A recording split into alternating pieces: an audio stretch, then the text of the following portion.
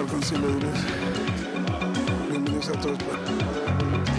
Después de las 10 de la mañana hay bastante energía en el cuarto. Tenemos 3 miembros presentes ahorita. Queda la agresión al señor Pacheco y al señor Polión.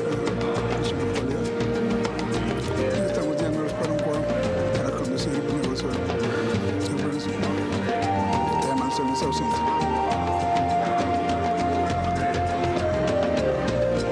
Está en el edificio, por favor.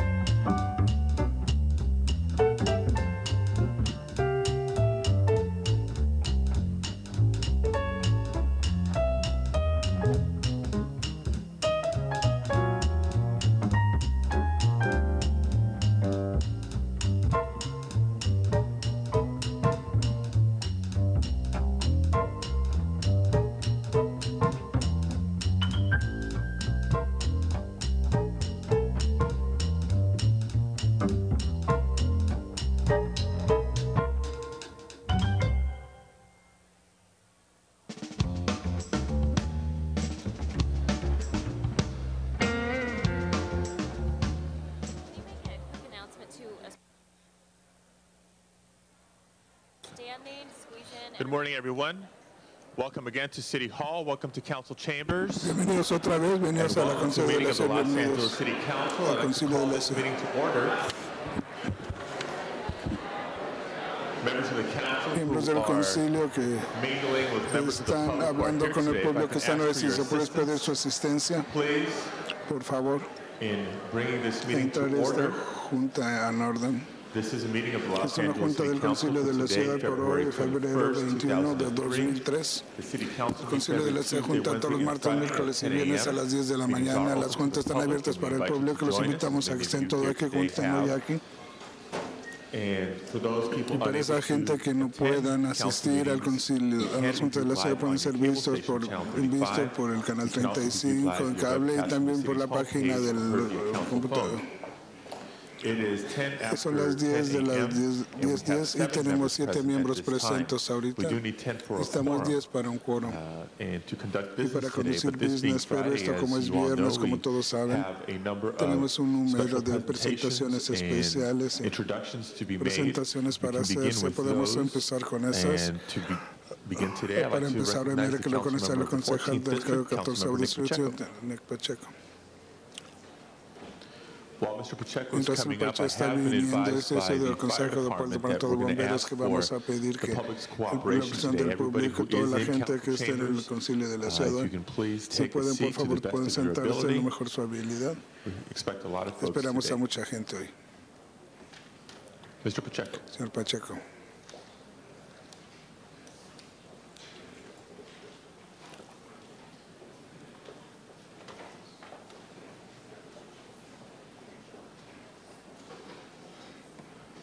Mr. President, Señor colleagues, presidente, colegas, first of all, I thank you for giving us this opportunity to gracias por darme la recognize oportunidad de 4 reconocer great a women 4 de las out of the grandes mujeres Northeast del noreste, community of my comunidad de mi district. These are distrito. all Estas son todas well-respected bien members of respetadas Highland miembros Park. de Highland Park. They have shown Ella a nos ha enseñado una dedication dedicación to improve the quality of para life, mejorar not only for la calidad de themselves, vida but no for es their para ellos, neighbors. pero para sus vecinos. We know that they have been working Sabemos que han together estado on many trabajando projects, juntas en muchos proyectos, specifically to combat específicamente para graffiti combatir and graffiti, crime. crimen. We know that they Sabemos que están work together trabajando to bring juntas para traer forward a project delante that un we call the proyecto que Stairwell le llamamos Project in el Highland proyecto Park, Stairwell en Highland which will Park, be a que va a recipient ser of the recipiente Community de la Improvement comunidad de Award through the mejoramiento Highland de Park Heritage Trust. This de Sunday Highland Park. at Esto Masonic Hall in domingo en Highland Park at 3 Masonic Hall a p.m., las 3 p.m., which is on Avenue que está en Avenida 56. 56. They are going to be Van a recognized estar for siendo that reconocidas effort. por su So let me esfuerzo. bring up Entonces, que 3 nos dejan ser women who have been doing a mujeres que great han estado job haciendo for un our buen trabajo community. para nuestra Nancy comunidad. Nancy Blaine, Barbara Ann Barbara Ann Lopez, Patty McIntyre, Karen and Rosa McIntyre y Rivas. Rosa Come on Rivas. up. Vengan acá.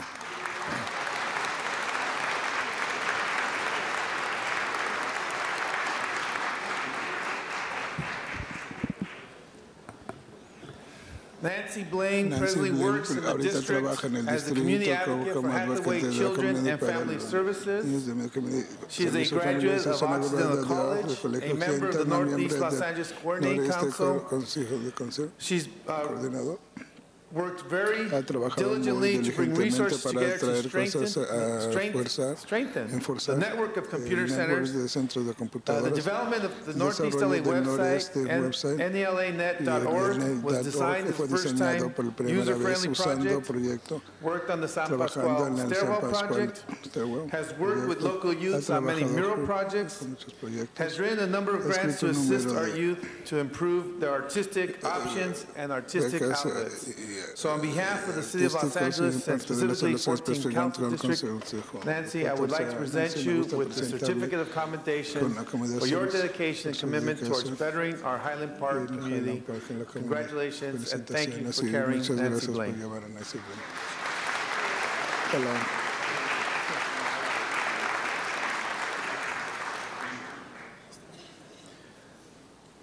Let me bring up Barbara Ann Lopez. Barbara is one of our proud parents in the community, mother of 3 boys, past president of the PTA, neighborhood watch coordinator, is an educator at St. Ignatius and REH Alternative School, is the Northeast CPAP co-chair for 3 terms, has been very active recently with the LA Marathon and Students Run LA.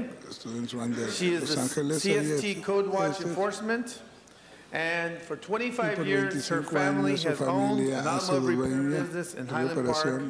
And also, Barbara, I want to present you with a certificate of commendation for caring and for your dedication and commitment towards bettering our Highland Park community. Barbara Lopez, thank you.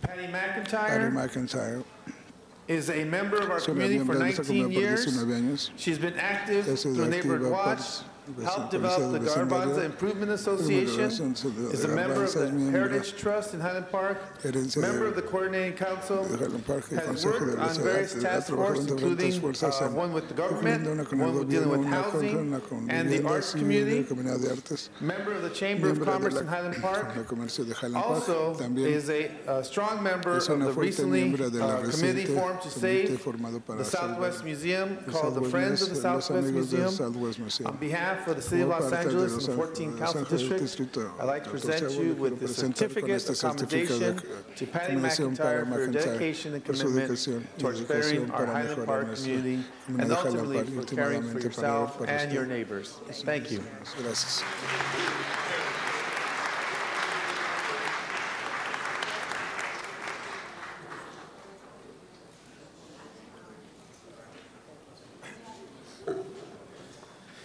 I also want to bring up Rosa Rivas, who's lived in our community for over 22 years, also a member of the CPAP with Northeast Division, founder of the Garbanza Improvement Association, has worked actively with the Hathaway Children and Family Services, and has been active with them since 1983, assisted the Mommy and Me program for the Highland Park Preschool, and has been a foster mother for many foster children throughout her time in Highland Park. I want to present to you, Rosa, a certificate of commendation on behalf of the City of Los Angeles and the 14th Council District for your dedication and commitment towards bettering our Highland Park community and for caring for your neighbors and all the families in Highland Park. Rosa Rivas, thank you. Mr.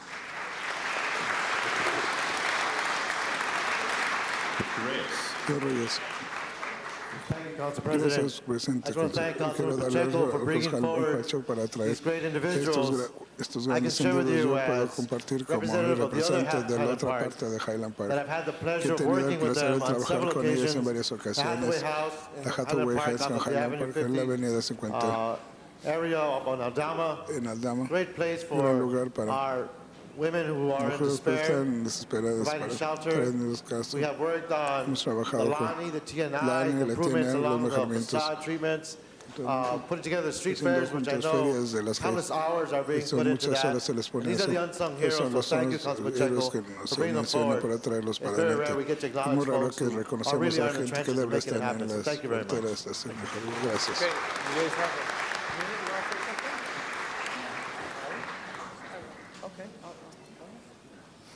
Good morning. Thank you. It's a pleasure to be here. And I would like to thank Nick and his staff for giving us this award this morning, and also for recognizing the needs and concerns that we bring to his office for our community. And I think I can speak on behalf of the other three ladies that we all look forward to working with Nick and Councilman Reyes in the communities of Garbanza and Highland Park in the future for the betterment of our entire community. Thank you.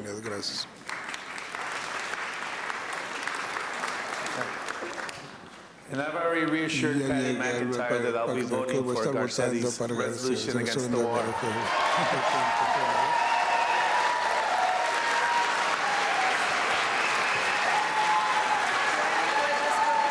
Thank you, Mr. Pacheco.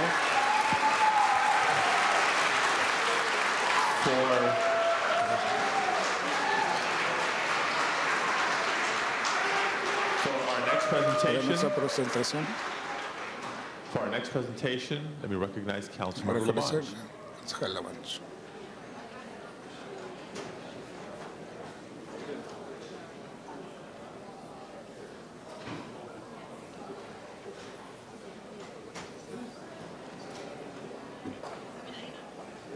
Mr. President, members of the council, on this day we are honoring 7 young people from our community who have achieved excellence in the organization. Troop 20 of Mother Good Counsel Troop at the foothills of Griffith Park on Los Feliz in Vermont has had more Eagle Scouts than probably any troop in Los Angeles. With us this morning is Michael Warner.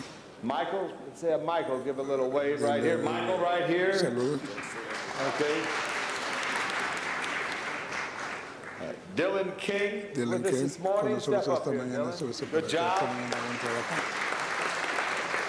Lloyd Cuso, right here, Lloyd. Good job, Lloyd. Michael Sullivan. Good job, Michael. Roberto. I want to say it correctly. Geraldo. Roberto, good job.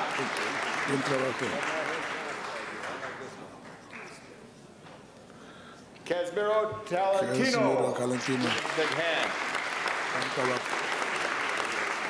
And at the same time, giving these young people a big hand, give their parents a big hand, and have their parents rise for your efforts in being involved, parents.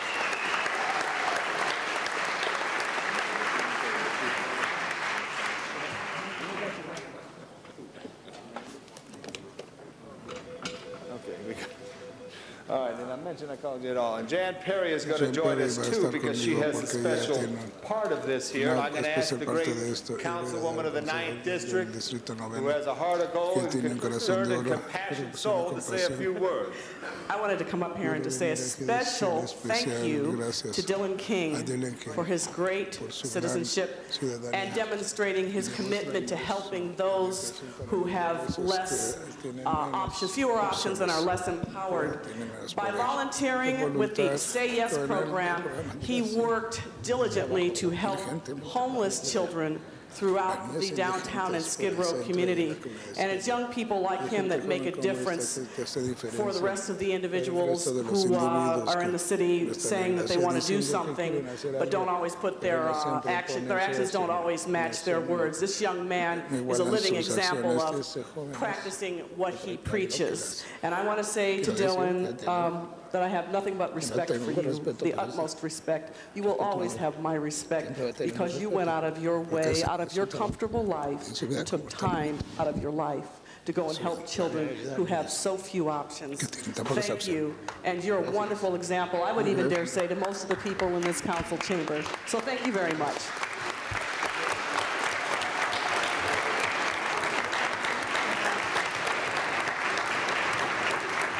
Thank you, Council Member. Each of these young people in their projects did a lot of work in addition to what was just mentioned about Dylan and his efforts, but did conservation work in some of our state parks and even in our very own beloved Griffith Park. There are special projects to help improve trails and the environment there and the caring that they've shown will go on to have an impact for years to come. I want to personally thank them, but at the same time, under their suggestion, recognize someone who is very special to their success and leadership. I think there's a lot of Silver Lakers in the council chambers tonight, so I know all the Silver Lakers. All the Silver Lakers know Walking Man. You know who Walking Man is when you see him walking around. Well, this is Running Man. I want to have Jerry Sullivan come up here because Jerry runs Silver Lake more than anybody else. Get up here, Jerry, right there. I have a commendation right here. I surprised you a little bit. Jerry Sullivan has been a resident of Silver Lake for over a quarter of a century and is active member of our Mother of Good Counsel Church on Vermont Avenue. And Jerry Sullivan is active in scouting the past 10 years as a Cub Scout leader for 4 years and 6 years as an assistant scout master and Scoutmaster of Troop 20. The troop owes much to Jerry for taking over when the regular Scoutmaster had to leave for a 1.5-year sabbatical. He stepped in when someone had to leave, but he was very helpful in that aspect. He is known as the sweetheart of Troop 20, of always being there to help the troop never fail anyone who's in their needs there. He's a person who answers every question concerning the merit badges, the programs, the discipline, the destinations, making sure the scout troop works and runs smoothly. Jerry is a force behind all the encouragement and advancement that has been known to change personal plans planes personales para acomodar emergencias muchas veces. Este debe ser un ángel para ellos. Es el primero para llegar hoy. And always the last one to leave to make sure everything is clean, organized, and straight. He's a very wonderful professional life that he's had, and he owns aeronautical engineering, consulting business, but he is truly the mentor who's helped pull everyone in the right direction to have a great impact, not in these young men's lives today of Troop 20, but in the future as they contribute and go on. He's a graduate of Loyola High School, I believe. St. Monica's good. Santa Monica. Naval Academy, U.S. Naval Academy, and he's truly a wonderful Angelino. And on behalf of Troop 20 and these Eagles, we want to present this commendation to you in resolution, John Jerry Sullivan, who runs the hills of Silver Lake every morning before you run Troop 20. Congratulations.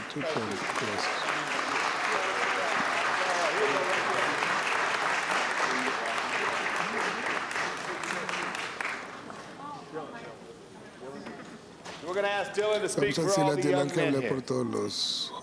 Good morning, Council. Just on behalf of all the Eagle Scouts, I'd like to thank all the Council members, especially Tom LaBonge for his generous support of Troop 20 and our Eagle Scouts. And for me personally, Councilwoman Jan Perry for her generous support of my Eagle project. Thank you very much. Thank you.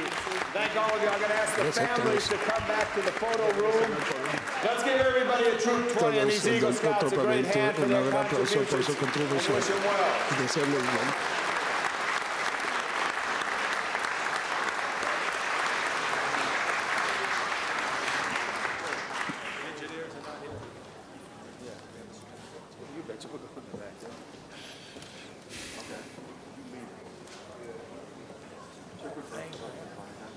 It's good to fool you, Jerry.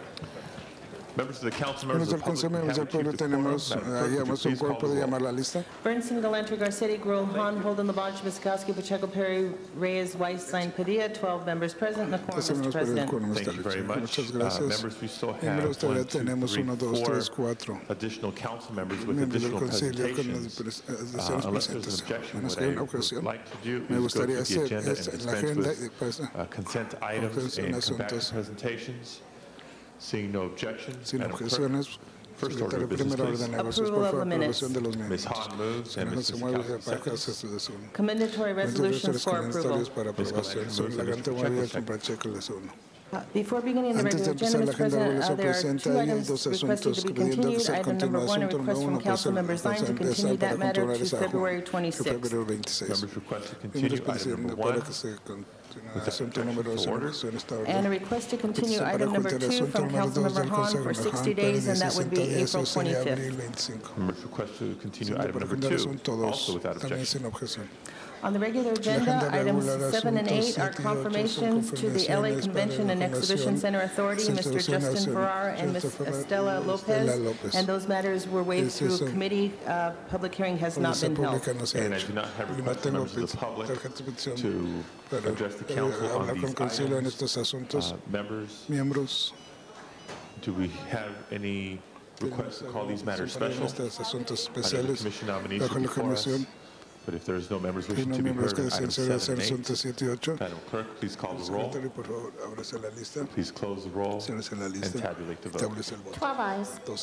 Those are approved, and I want to thank Mr. Ferrara and Ms. Lopez for their service to the city. Forthwith, please. Next items, Mr. President, items for which public hearings have been held, items 3 through 6. Items 3 through 6 now before us, public hearings have been held. Members, a motion from the floor would be required to reopen the public hearing. Seeing no such motion, are there any requests to call these matters special? Items 3 through 6. Seeing none, Madam Clerk, would you please open the roll? Please close the roll and tabulate the vote. 12 ayes. Those are approved. Están aprobados. Next item, please. Próximo Next asunto, item, por favor. Mr. Próximo President, asunto, items señor which presidente. public hearings Asuntos que have la not mesa been plena held, se han hecho. items 9 through Asunto de 13. 9 al You 13. have cards submitted Tengo on item tarjetas 13. sometidas en We'll el call that asunto matter 13. Voy a special. llamar este On especial. items 9 through En 12, I asuntos do not 2 have de no requests tengo petición. from members of the public Primos to del address the público para council. hablar con el So we consejo. shall leave the Entonces public vamos a la hearings audiencia open por and la abierta y closed. Members cerradas. wishing to call any Miembros que specials? quieren llamar a alguna Ms. Galanter? especial, señora Galante. just for an Nomás que era una Let's presentación. sweep through the consent items. 9 through 12, are there 9 any al 12 hay specials? algún especial. Seeing none, Madam Que sea Clerk, una, please por open the favor, roll. hace la lista. Please close the Cierre la roll lista. and tabulate Establece the el vote. voto. 12 ayes. 12 sí. Those are approved. Están aprobados. Next item, please. Próximo asunto, por favor. Next items, Mr. Por President, asunto, on the señor presidente, continuation la agenda, continuación de la items which agenda, public asuntos hearings que have been anuncia por held, el items hicieron, 15 asunto and 15 y 16, 16. and there are Y luego multiple hay múltiples motions and reports on mociones y number reportes 15. en el Okay, let's 15. call item 15 Vamos a ver special. alcancía especial. Members wishing to call item Asuntos que desean 16 decir special. ser especial. Mr. Garcetti. El presidente Garcete puede tener. Request Pero 16 pide special. 16 especial. Vamos a ver And, cuál dice. As you wait, Mr. Holden. And a continuance of Y 14, contenido also I por el understand there's 14 a request on de the su 7th. petición al 17. We just Okay, have to item 14 take is that a up. closed 14 session matter. estaciones Mr. Garcetti cerrado. wishes this Señor matter to be García puede continued permanecer to which continuada date? hasta For que Mr. Holden to the para ser 7th, hasta el March 7th. 7, marzo Mr. City 7. Attorney, is that okay? That's correct. Es correcto. Okay, then without Este objection, es item una 14 is cuestión, asunto continued 14 as está well. continuado también. We have items 15 Tenemos and 16 asunto called 15 y 16 special. llamados Madam especiales, Clerk, next item, asuntos please. especiales. Next item is an item for which Asunto public no hearing has asunto not been held, problemático, no item se ha hecho, 17 is asunto also on the 17 está continuation enfrente de la agenda. And I do continuación. not have requests from No members te of the petición del public to address the público para council hablar on con item asunto 17. 17. We shall deem the public Vamos a hearing poner open and por abierto y closed. cerrado. Are there members wishing to call Miembros que this desean matter llamar este special? asunto especial. Seeing none, Dígase, Madam ¿no? Clerk, please open the Asunto roll. especial, ábrase la lista. Please close the roll Ciérrese la and lista, tabulate the establece el vote. voto. 12 ayes. 12 Item sí. 17 is received and 107 filed. recibe en archivo.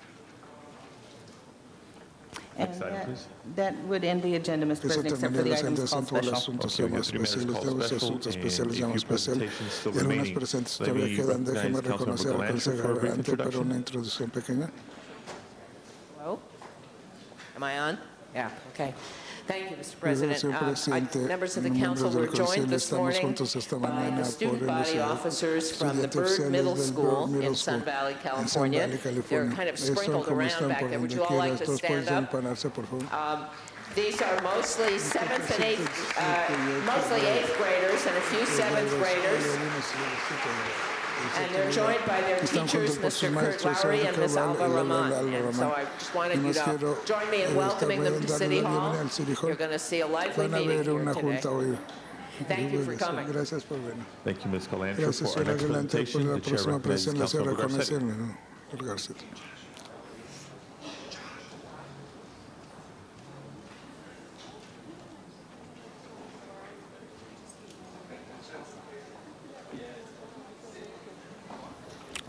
Thank you very much, Mr. President. Colleagues, hope you'll join with me today in Creo que están conmigo recognizing hoy.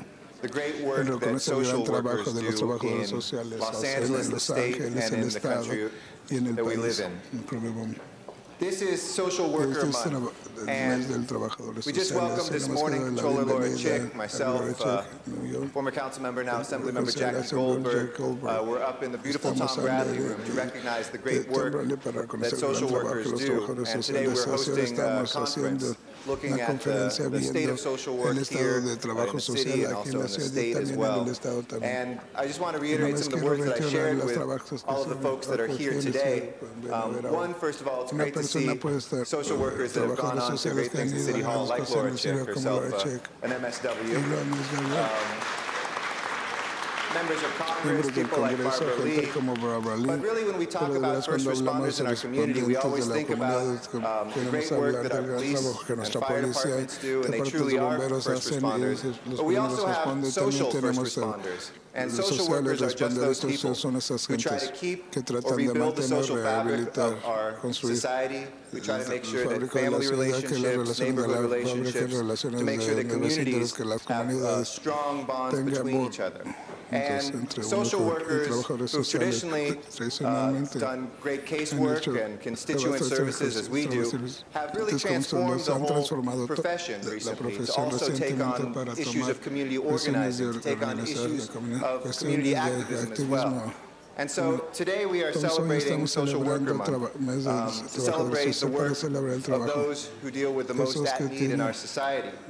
And we have this resolution today specifically for the National Association of Social Workers, California chapter, which reads, whereas social workers' work empowers those who are frequently unheard, whereas social workers use their education, professional training, and commitment to improve all communities, and whereas social workers are dedicated advocates for the rights of others, and social workers shape numerous programs and policies that strengthen individual lives and society, and whereas social workers, whether in direct practice, administration, education, and research, or policy development, make an impact in every community, therefore be resolved by the adoption of this resolution that we congratulate the National Association of Social Workers, California chapter, signatures here from the entire City Council and the Mayor and the Council President. For all of you, thank you for the work that you do in transforming all of our lives and our communities. And I'm sure we all join in congratulating you, as we hear also from Jan Lee Wong, who is the Executive Director of NASW here. And we would welcome him with a round of applause. Thank you.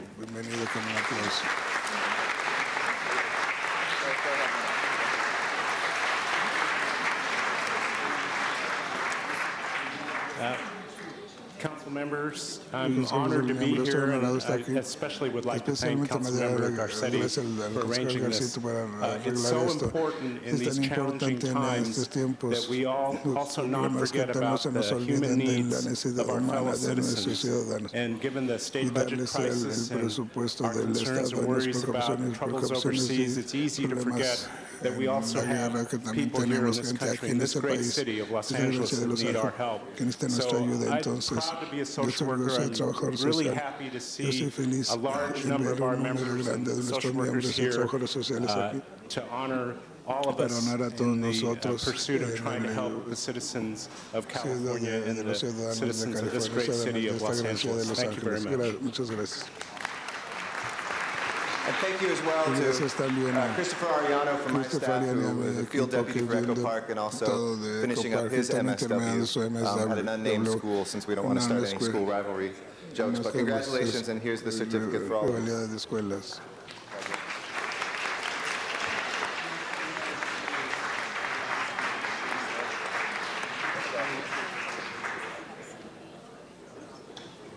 Thank you, Councilmember Garcetti. For our next presentation, the Chair recognizes Councilmember Weiss.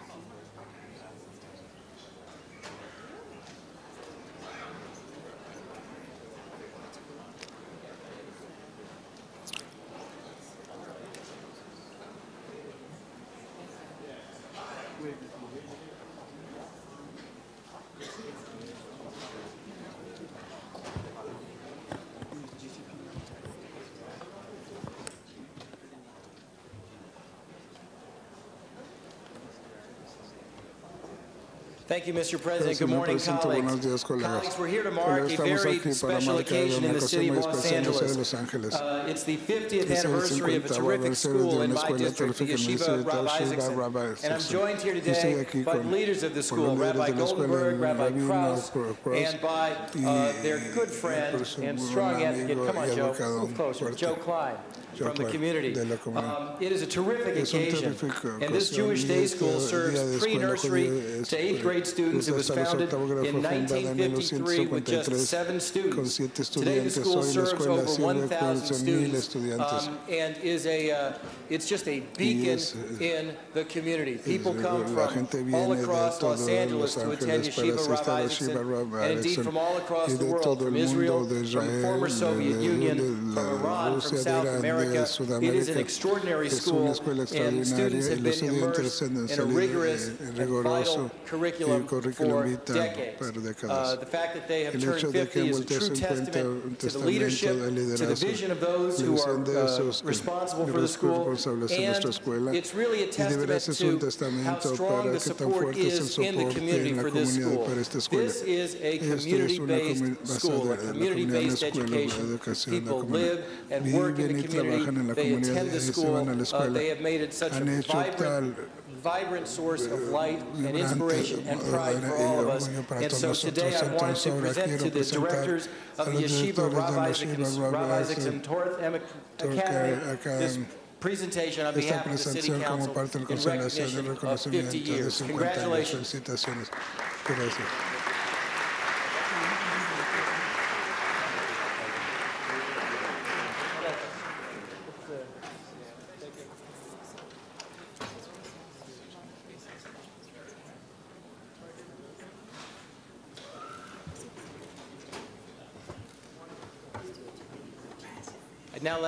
Ahora vamos a añadir ahora.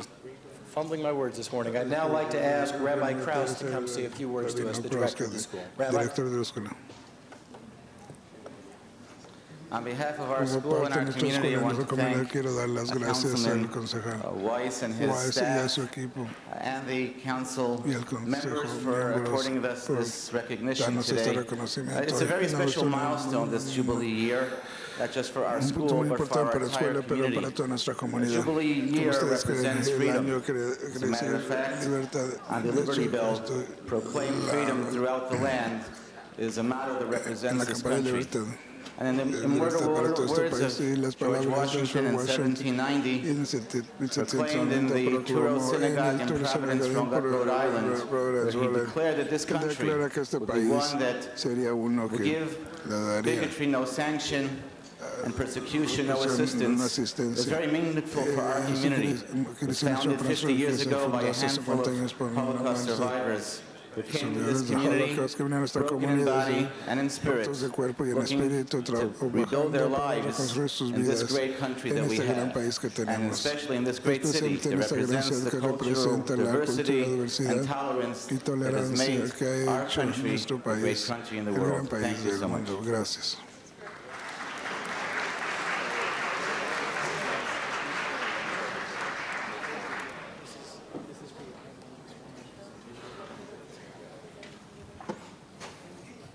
President, I'd like to continue with my second presentation of the day. Patty Gagins, are you here? There she is. Patty, come on up.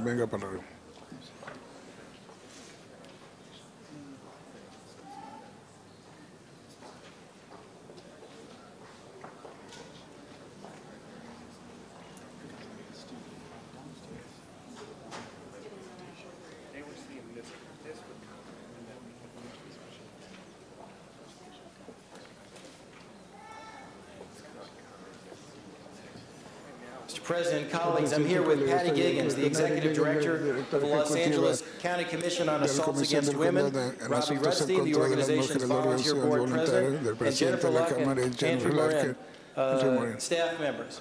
We're here to recognize something called V-Day LA and the extraordinary work of Patty and the Commission.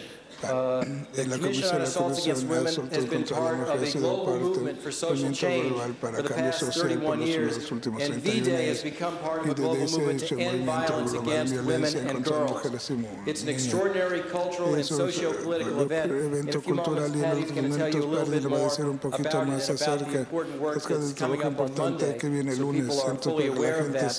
But it addresses everything from women being safely able to return home from work in Juarez, Mexico, to women being able to drive in Kuwait, to women being able to look straight ahead and not over their shoulders in Los Angeles.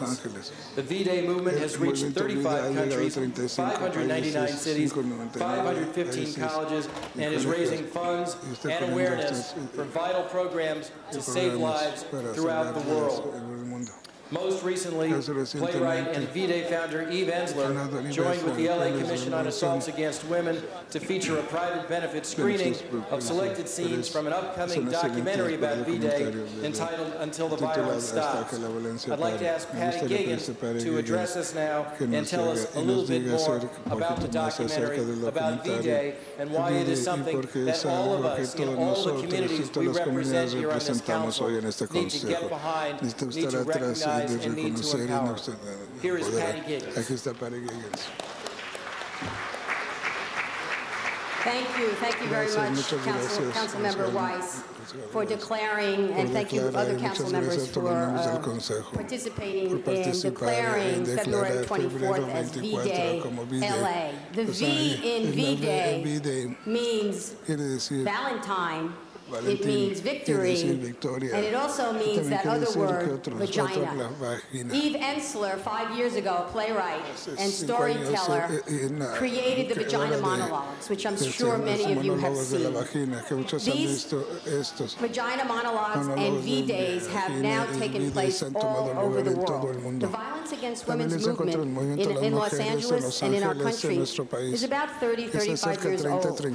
And we've been toiling in the trenches, answering the hotlines, going to the hospitals with victims, trying to help make good policy for women and the safety of women and children. And then Eve Ensler came along and galvanized and gave a real spirit to this movement. So we're particularly appreciative that our city has declared V-Day LA for Los Angeles. And I'm inviting every council member to please come as our guests on Monday evening, 7 o'clock at the Directors Guild of America on Sunset Boulevard in Hollywood. We are going to have a celebration and keep this vision of ending violence against women alive. Thank you so much, and I hope to see you there on Monday night. Patty, thank you for that. Thank you. It's clear you've got a lot of supporters here in this room today. And colleagues, I want to make sure that everybody on the council gets all the information about the event Monday night. My staff will provide your offices with the information, and I hope you and your staffs can attend. Thank you very much, Mr. President. Thank you, Mr. Weiss. For our next presentation, the council recognizes Councilmember Zine.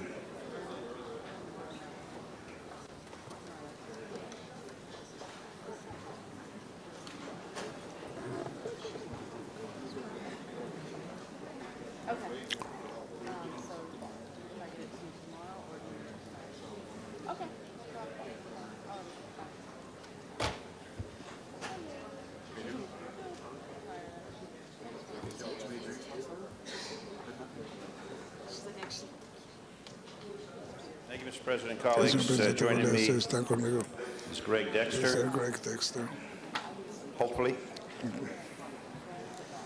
as we do the shuffle,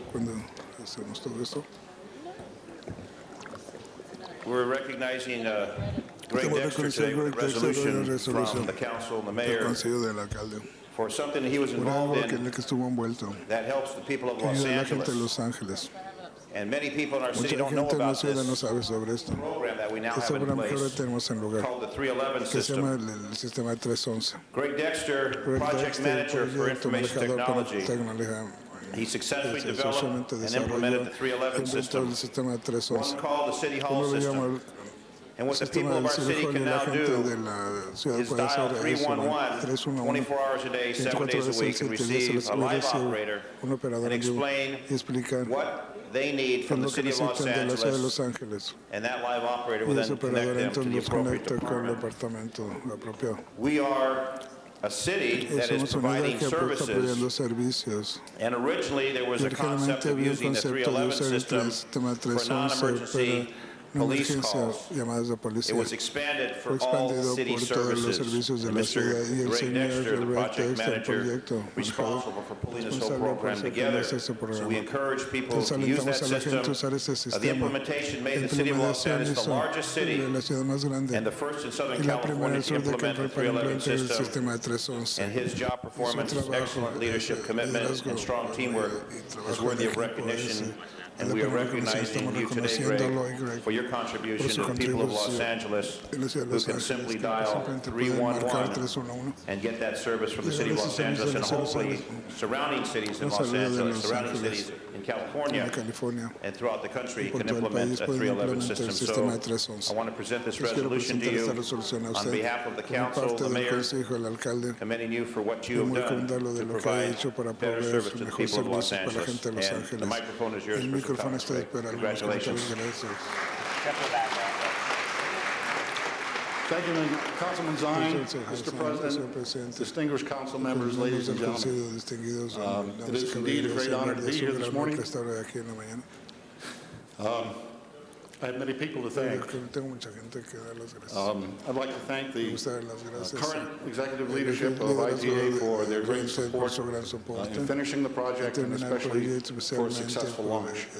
I need also to thank the prior executive leadership of ITA who were so instrumental in the decisions early in the project that were so foundational to the project's success. I'd like to thank also the steering committee chaired by the CAO who continued to give us their great support during the project.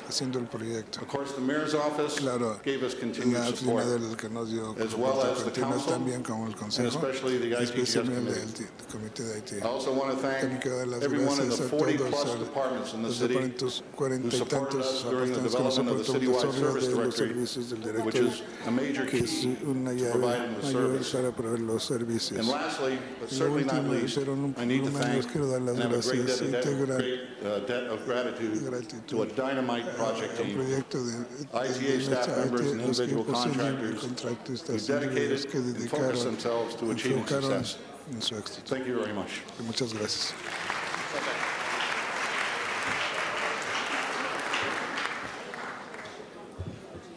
Thank you, Councilmember Zine. For our final presentation this morning, the chair recognizes Councilmember Hahn.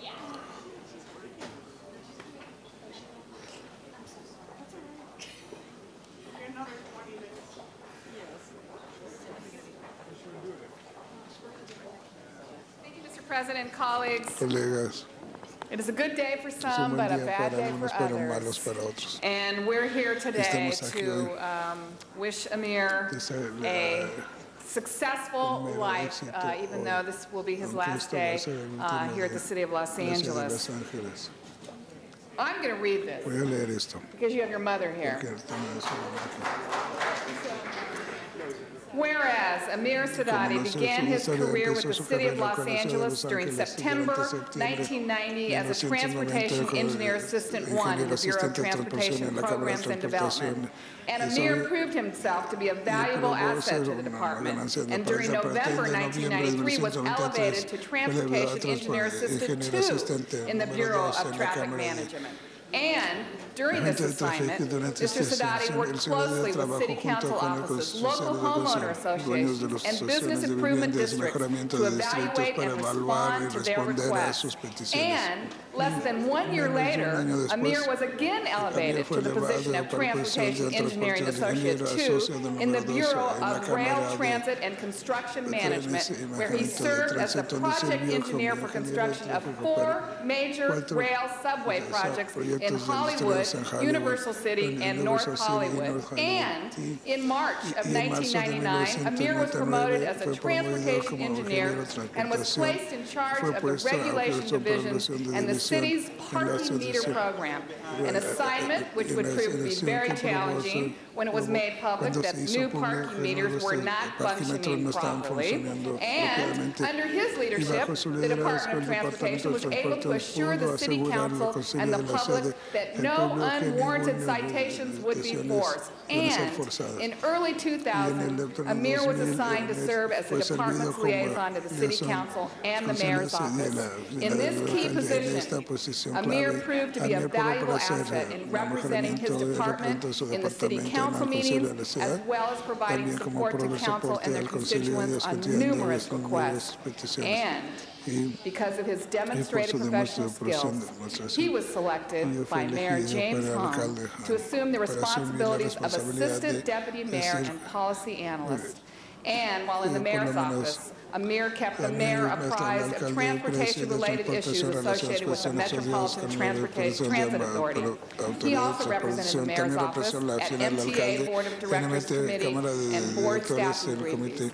And Amir worked closely with the mayor's representatives in Sacramento and Washington, D.C., as well as local, state, and federal agencies to help get funding for key projects for the city and the region. And here comes the sad part. And Amir has accepted a position of parking manager with the city of Pasadena. Now, therefore, be it resolved that by the adoption of this resolution, the Los Angeles City Council, along with the mayor, the city attorney, the city controller, thank and commend Amir Sadati of over 12 years of service to the city of Los Angeles, and we really do wish him much success with his new endeavor. Congratulations.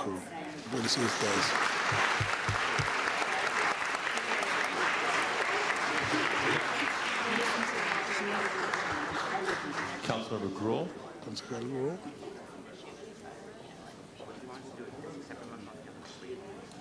Thank you, Mr. President. I wanted to add my congratulations to Amir, though. However, you left us, and then you left, you went to go to the mayor's office, and now you're leaving us again.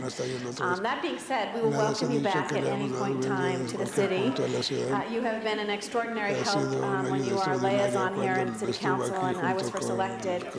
We could go to you, and you would solve those problems for us, and we really appreciated it and believe that you will go far in life, and that the city has trained you to be an effective individual who's going to make a change here in Los Angeles. And so we feel you're part of the city family, and glad that Alberts and the rest of my colleagues and Janice Hahn chose this opportunity to honor you today. I just wanted to add my words of congratulations.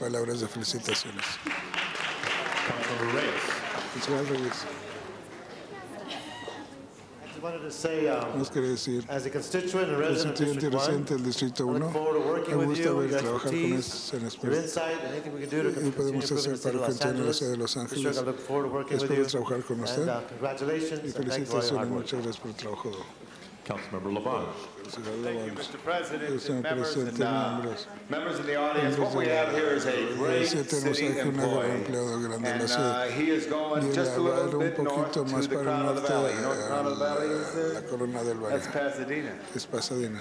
And that Crown of the Valley is going to be smiling because of your expertise on that. And from our part, and as you spoke of the first district, our part of the central part of the city, sometimes we do migrate, not to the west side, but we go north, and we go into Pasadena a little to see what they've done on Colorado Boulevard. So we hope we have a lot of fair parking meters that work properly. But you're going to enjoy that. I also think that Pasadena, that city and its parade is one of the great events of all of Southern California, that people line the streets to watch the flowers and floats of all the cities and the other activities there. So I'm proud of you, Amir, but I'm also proud because you've been a city employee who's taken every call, who may not have had the answer, but have found out who would have the answer and assisted in every which way.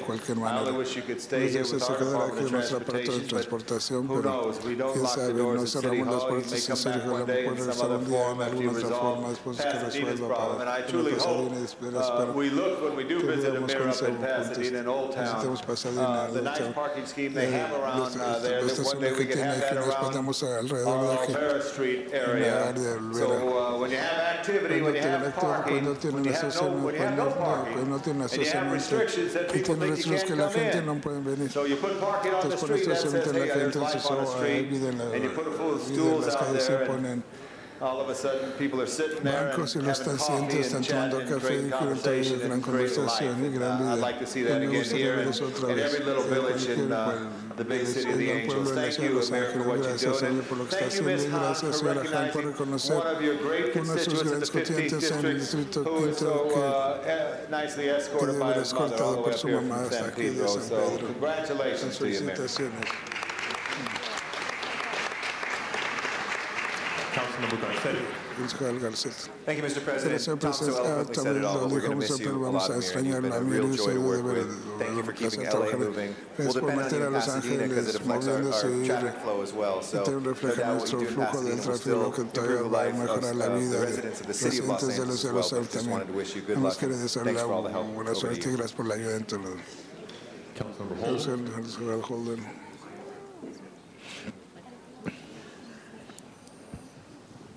You have a better job, tiene un mejor trabajo, better environment, mejor medio ambiente. The people are easier to work La gente with, trabaja mejor, and you realize that early on, and that's why you're leaving. por eso que se va. I'm convinced if Estoy you thought it was going to be convencido better que si here, iba a ser mejor you would aquí, stay. se quedaría. But since you know Pero it's como what sabe it's like que here, como es aquí, And you can't be any worse there, so you leave. Another holding. Oh, I was going to tell him that. Let me get to that. The fact of the matter is that I've always been nice to you, right? That's right. And I want you to know that my son, who manages the affairs of the city of Pasadena, will be nice if you serve the city well, you'll be rewarded for the good work that you will do. You don't have to scrape and scratch for it and come here and sit and let people beat you up. I never did that. I was always very nice to the people who transportation. In fact, I'm very nice to everybody who comes to sit at that front table. You're never going to get a squawk out of me or a complaint or criticism.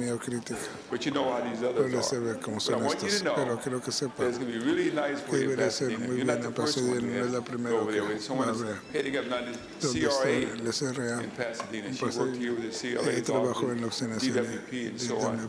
And now they're over there. So they seem the good workers are leaving here and going there. Obviously, you must be a good worker and you were well selected. You'll have a good time there. Congratulations. Felicitaciones. Councilmember Zine. Thank you, Mr. President, colleagues. You have been dedicated, committed, and accessible. We've had problems occur. We needed DOT's assistance. You've always been there and sorted out the issues, corrected the problems. So I want to bid you farewell and a good journey in Pasadena. It's a beautiful city. I know we'll be calling you to get marquee passes for the Rose Parade. I'm sure you'll make arrangements for us. There's always a benefit knowing someone in another city, like Councilman Holden's son over in Pasadena as a council member. But I know it's a promotion. It's climbing up that ladder of administration. I know you'll do well there, and I just want to pass my personal congratulations, let you know that I enjoyed the opportunity of working with you as we were doing those tasks through the Transportation Committee and through here at City Hall. So best wishes for you in the future. Mr. Sikowski. I just wanted to add my words of appreciation, and I think it was interesting as Janice talked about your beginning here as a liaison with the Transportation Department to the city councils and in particular the homeowner groups. We're talking an awful lot today about neighborhood councils, neighborhood-friendly government. You helped show the way 10 years ago in perhaps the most difficult department that a community can consider friendly, and that you did it well, and that you helped provide the stop signs, the kinds of things that neighborhoods were looking for to make their life better and the quality of their life in the neighborhood is better, is a real commendation to you. And I agree with some of the others here that you've shown a really, really incredibly positive career path, and I do hope that it'll come back here and continue advancement back to the City of Los Angeles and the Department of Transportation. So I don't think you're leaving us for good. But the experience is going to be enjoyable and worthwhile for everybody in our neighboring city. But I do hope that we'll see you back here one day. Want to again thank you, and I do want to apologize. My colleague Councilman Redd wanted to be up here at the podium helping to present this, and I should barged up here. I forgot to ask him if he wanted to also do this. But I do want to add my bit of thanks to you, and I'm pleased to know that just because you're changing jobs, you're not changing residences, and you will remain in San Pedro as one of my constituents, so I know I'll be calling on you for help with the neighborhood council and other issues, and you can call me anytime you need me, but I can't imagine the drive from San Pedro to Pasadena. Some good music. Thank you very much. I'm very honored to be here. I want to thank Councilman Bernson, who's not actually here today. He wanted to. They're at a Mobility 21 meeting. I want to especially thank you, Councilman Hahn, for taking this, and I promise you I will be a good citizen of San Pedro, City of Los Angeles. I'll be a voting member, and I'll be around. I just want to share a few things with you real fast. I know you have a long day. I truly feel I'm very lucky and blessed. I have a great family. My mom and my sister are here. My fiance wasn't able to come. She has school. 12 years ago, I came to a family, City of Los Angeles, Transportation. Great department, and I know they've had their ups and downs, but it's traffic and transportation is one of the key issues in the city, and you have some real good engineers and managers there, and I hope you'll continue to work with them. As you mentioned, I became the council liaison a few years ago, and you guys took me into your family as well, and I added to that big family that I already have, and I want to appreciate that and thank you for that. Actually, 2 years ago, when my father passed away, this council adjourned in his memory while I was rushing around trying to get the funeral arrangements, and I want to thank the council for doing that. And then came Mayor Hahn and his great staff, Tim McCosker, Brian Williams, and said, Amir, we got another challenge for you. Are you up to taking this challenge? And I want to thank the mayor and Brian and Tim for giving me that opportunity to help whatever I could with the ever-challenging MTA. And even though I was on loan to the mayor's office, again, the mayor's office and their staff took me in as a part of the family, and my family even grew there. So I truly have been lucky and blessed to be here, to have worked for this great city, and I will continue to keep all of you in my heart as friends, as family. Family never says goodbye. Family sticks together, and you are my family, and thank you all for honoring me today. I look forward to seeing you and working with you real soon. Thank you. And my mom and sister are here, and they're going to take some pictures. Thank you. Oh. Yes, just got here.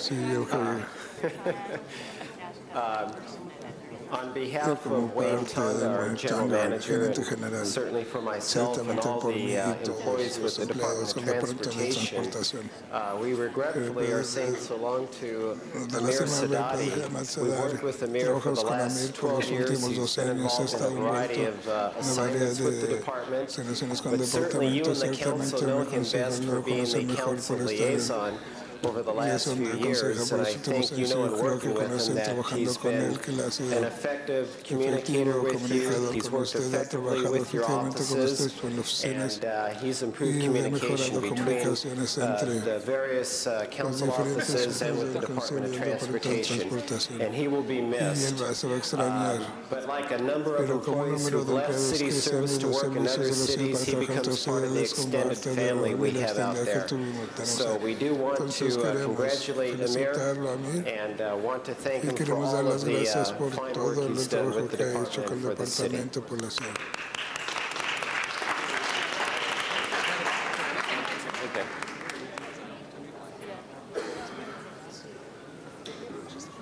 Thank you, Councilmember Hahn. This concludes the presentation segment of today's agenda. Mr. Garcetti.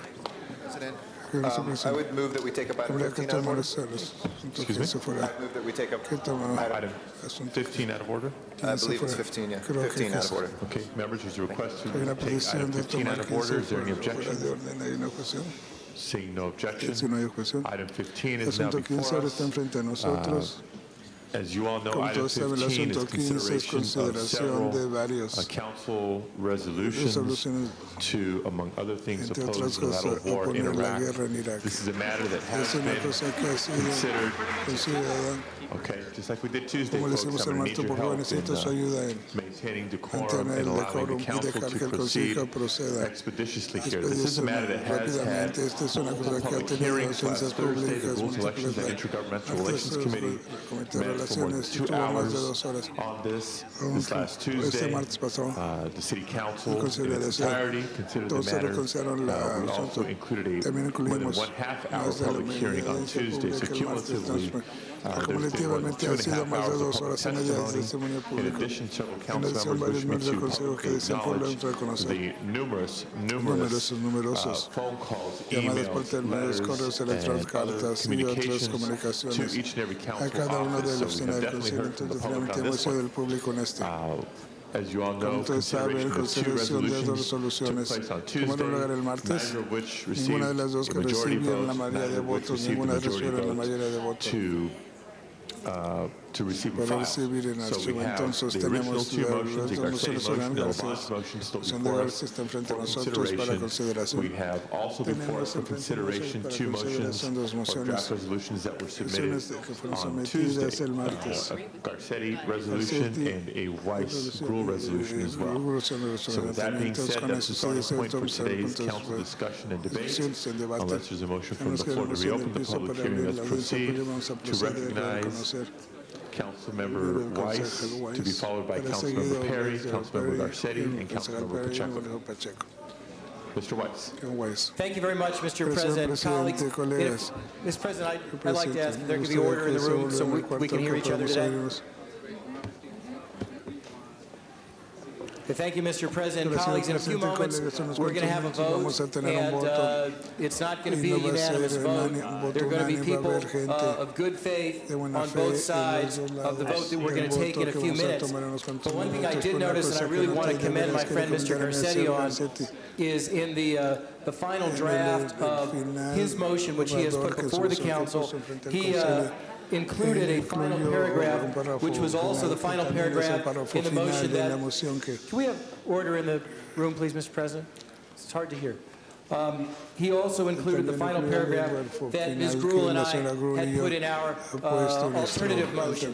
And that is a final paragraph which deals with the important need to fund first responders in Los Angeles. And it is so critical that regardless of the differences we may have over the motion that we'll be voting on that Mr. Garcetti proposed, that we stand united as one council on the need for the federal government to do more to protect the second largest city in America. Because regardless of how we vote on the Garcetti motion, regardless of what the Bush administration decides to do, regardless of whether or not there is a war in the Persian Gulf, there will be more terrorist attacks, and there needs to be so much more done to protect this city. We need to do more as a council. The federal government needs to do more. Mr. Garcetti and I think everybody in this council are in agreement about the initiatives discussed in that final paragraph of both of our resolutions. I would move, with Mr. Garcetti's concurrence, to separate out that paragraph so we can have a separate vote on those matters so the council can stand united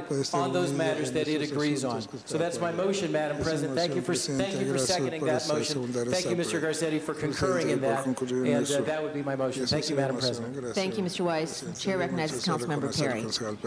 Thank you very much, Madam Chair. This is a very personal issue that affects each and every one of us in very different ways, but in our spirit of democracy and passion and commitment to involving ourselves in those issues in whatever way we choose is what makes us great. I want to stress today that there should be tolerance for all viewpoints here today. You won't find anybody up here who says that war is a good thing and that we should do it. And I also want to speak specifically to those people who call themselves peace-loving anti-war activists who the other day after the debate lobbed personal insults, used obscene words, made direct references to taking me out, or in their minds considered the greatest insult they could lob at me was to call me Condoleezza Rice Jr. Now, I don't agree with Condoleezza Rice. I don't agree with her, but I would fight for her right to express her opinion, and I would do that in a peaceful way. So, individuals who made those comments, you need to check yourself. At any rate, I want to say to the people who are here today, don't let this be the last time you come here if you mean what you say. Put your money together, raise money, go hire a crew and rent some time at the newly opened James Woods Center in the middle of Skid Row and set up regular feedings to honor the homeless veterans who live in Skid Row and are living on the sidewalk if you want to practice what you preach. You do it here at home. It's right here for you to do. And I want to see you continue to fight for funding to help house homeless veterans, men, women, and families, those people who are disenfranchised because they're mentally ill or on drugs, and victims of past wars, the Gulf War, Vietnam, and the Korean War, and to help us stop the domestic terrorism. We just had another shooting the other night at 53rd and Holmes. These people live with this every single day. Help me practice what you preach and show more respect for our veterans, the citizens who fought so bravely for us. I am not in support of the war, but you're going to have to forgive me if I can't agree word for word with what someone else said. I have a different viewpoint, and I believe I have the right to express that because I want to honor those people, the city employees, my own relatives, my friend here in the front row, a resident of Skid Row and a veteran of the Gulf War, and he is disabled because of it. That is why I didn't vote for it the other day, because I am mindful of the people I touch and who touch me every single day. So I am not a hypocrite. That is why I drafted an amendment, because I want to see that my colleagues will be mindful of what I'm telling you here. And what it does is the following. It reminds my colleagues that I need support for federal legislation that acknowledges that veterans make up 20% of the people who live on Skid Row, and that they've served our country bravely and sacrificed themselves and are forgotten upon their return. The ACLU sued us yesterday to prevent us from taking people off the sidewalk. Some of those people do not have the wherewithal or the ability to bring themselves up off the sidewalk into a continuum of care. What are you going to do now? I have asked my colleagues to join me in making a greater effort to obtain funding for these individuals from our federal government and our local level, the level at which we were elected to serve through the development of permanent, affordable housing by utilizing Proposition 46 and housing trust fund dollars, money specifically targeted for people who are homeless. Thank you. And I need a second on my motion. Mr. Pacheco, second. The chair recognizes Mr. Garcia. Thank you very much, Mr. President, and thank you, Councilmember Perry, for your eloquent words. I was happy to be a seconder on the motion as well with Councilmembers Pacheco and Councilmember Holden. And I know that we have many, many wars that face us here. There's not one call that has gone unanswered in my office, and I'm sure in your office as well has done. There's not one pothole that we haven't continued to pave. And we are making sure that there is a connection between what we do both globally and locally. So I appreciate you underlining that here. I urge my colleagues to support this again today. I would formally like to move 15D, and I would concur with Mr. Weiss that we separate out that one paragraph to vote on those two separately. I'd like to move it as amended by Councilmember Perry. And I think we said our words earlier this week, so we don't need to restate them. But certainly, as we look at what we have to do, people like Timothy McGee, who are terrorists in our own midst, somebody who killed 13 people or is suspected of killing 12, 13 people in North Atwater Village, we know that those problems are here, right here, and that's exactly why we need to make sure that money is there. When I go to Washington next week, Mr. Weiss, I'm going to be lobbying for that Homeland Security money. I'm going to be lobbying for that homeless money that Councilmember Perry said, but we also are going to be and we're going to be counted here. We are representing the people who elected us to represent them, and I urge your support of 15D today. Thank you. Mr. Pacheco. Mr. President, colleagues, first of all, I just want to tell everyone in the audience that it's unfortunate that the council was unable to pass this on Tuesday, and I do apologize for missing that meeting. And I really speak to you directly in terms of the audience. My colleagues know that we are oftentimes scheduled in advance to miss meetings, but I apologize to you because I think, as you know, I've gone on record against the war about a month ago. Mr. Goldberg and I were talking about that on the way in, and so today I feel very good that we're going to pass this, and I feel very good that we're doing it in a fashion where we highlight the entire needs of the city. And I do join with Jan Perry from the standpoint that I represent parts of downtown also. Our homeless issue is important to us.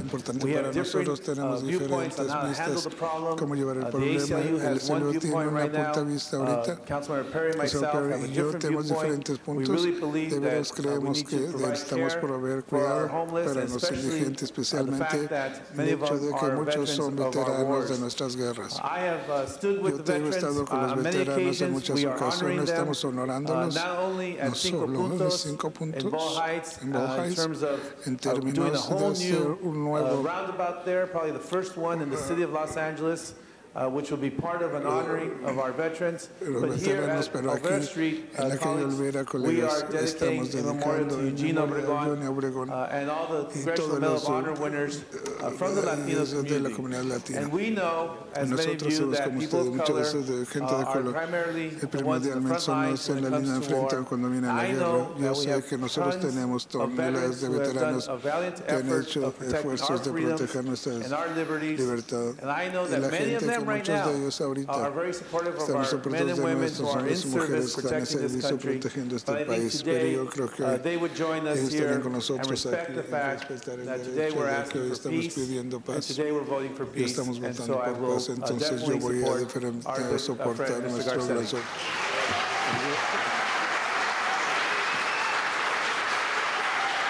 The chair now recognizes Councilmember Holder. Mr. Holder. Testimony from people who are opposed to this amendment. I'm a man, I'm with the International Human Rights Watch, and I think... Sir, thank you for being here. We appreciate your concern and your expression. We've had multiple opportunities to address the council, so I'm going to ask you to sit at this time. Una persona que está.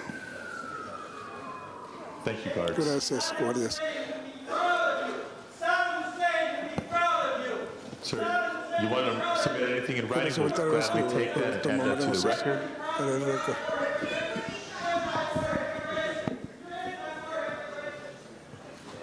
Councilman Holder. The time is running. Mr. President, members, we all took an oath of office. We were sworn in. Fuimos jurados. I took an oath of office when I was sworn into the military that would protect and defend the Constitution of the United States of America against all enemies, foreign and domestic. And every time I was sworn into office, I took the same oath, and each one of them was just as sincere as the first. Though I was a teenager, and into the military, I was ready, willing, and able to put my life on the line, defend any country, defend us against any enemy who were trying to take away our rights and our liberties.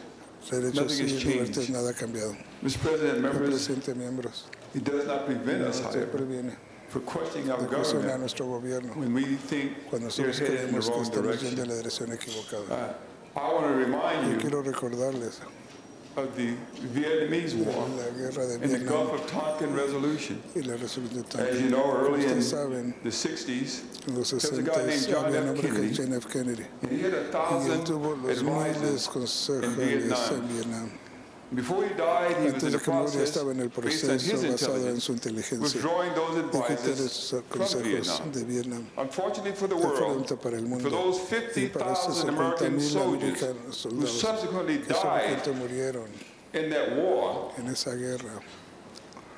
Mr. Johnson then began to escalate the war in Vietnam. He increased the advisors, and the rest is history. The soldiers went over there, and many of them didn't come back. But why did that happen? It happened because there was an allegation made that some gunboats that attacked American ships at high sea, called Gulf of Tonkin Resolution. When it was subsequently investigated after Congress had given the president the authority to wage war, which including bombing North Korea and escalating the war, it was discovered that it was false.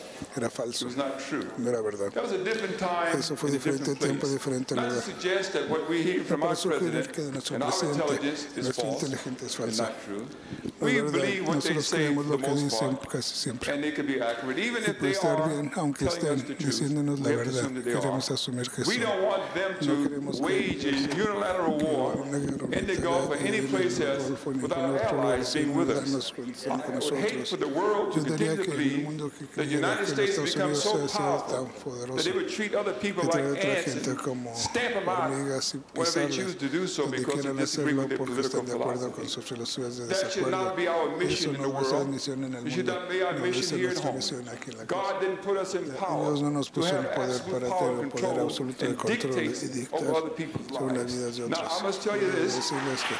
Please, my friend, please. Por favor. Ms. Perry spoke of the veterans who are the homeless, and we see them every day on TV and in our community. We have 100,000 troops over there right now. And every time we send them there, they don't end up back in the military. They come home with their illness, pleading with the Veteran Affairs, pleading with the Department of Veteran Affairs for help, and filing complaints and asking to take care of my health. I have a health problem. It's a mystery to me. We've never seen these kinds of problems before. And yet, they turn their backs on the most patriotic American citizens that we've had, and that's our veterans. Now, something is wrong with it for me. I know my time is run over, Mr. President, and I'm going to shut it down. I would say to you that as I said the other day, I don't run from anything and I don't hide. I took my oath of office and I would adhere to it. I often put my life on the line before, and I'm not a coward and I'll do it again. And I'm going to say to you that I'm not really ready at this point in time. Not to say it won't be in the future. Unless France, unless England, unless Germany, unless the other allies of those we consider to be allies that we joined with us before when they invaded in the Middle East, I'm not going to support this. I will support the resolution. I'm glad to join with Mr. Garcetti, Galanter, Perry, and others in voting aye on this resolution. Not that I'm saying I'm voting against our soldiers. Not that I'm not voting against our military personnel. I might be voting for their best interests by casting this vote today, supporting this resolution. We have on the queue. We have in the queue next Councilmember Reyes, seguido por el concejal Galante. Mr. Reyes. Señor Reyes.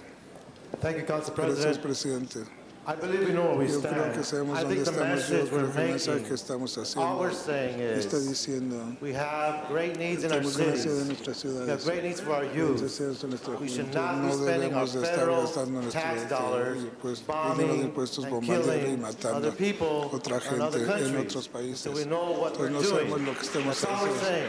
We want to prioritize how we allocate our own tax dollars. The price of one plane can camión podría completar todas las secundarias que tenemos en Los Ángeles.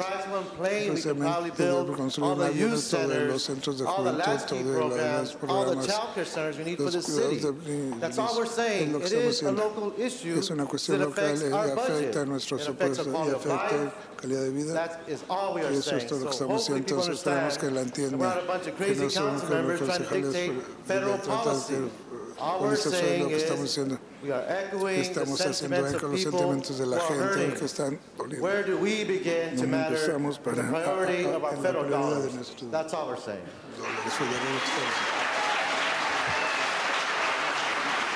Councilmember Galanter. Because I think we have nothing to apologize for, I move the previous question on the entire matter. And you are the final speaker on the queue to this discussion. Madam Clerk, the first motion before us. There is a motion to separate the question on 15D. Any objection? Seeing none, question separated. Do you wish to take a vote then on the second the supporting of HR 764 for the first responders assistance act. Yes, is that clear to everybody? What exactly is before us? The entire paragraph. Resolved to include in the city's 2002-2003 federal legislative program. Okay, is that clear? This is relative to advocating that the federal government make good its commitment for resources for first responders. Madam Clerk, please open the roll. Please close the roll and tabulate the vote. 13 ayes. Unanimous vote. Next element, please. There is Councilmember Mr. Perry's motion, and I believe that was accepted as a friendly amendment. So then it would be appropriate to vote 15D as amended. Okay, is that clear? This is the compromise resolution from Tuesday as amended by Councilmember Perry today, now before us. Yes, the Garcetti compromise resolution, Garcetti-LeBon resolution, as amended by Councilmember Perry today. Madam Clerk, please open the roll. Roll is open. All members have an opportunity to vote. Please close the roll and tabulate the vote. 9 ayes, 4 noes. That is approved.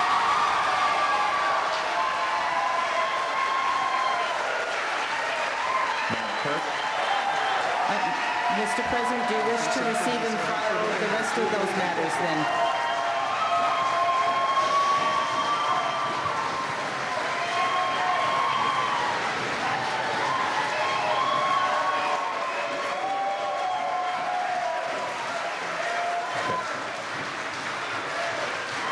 Thank you, members,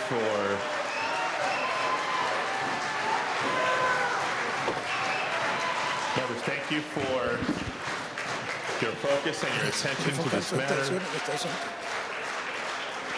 Unless there's an objection, I believe we can receive and file the balance of the agenda item and also send the matters approved forthwith. Next item, please. Next item, Mr. President, item number 13, called special for cards from the public. Okay. Members of the council, members of the public, we do have additional agenda items remaining. If I can ask for your cooperation. Members of the public who are here, if I can ask for your cooperation.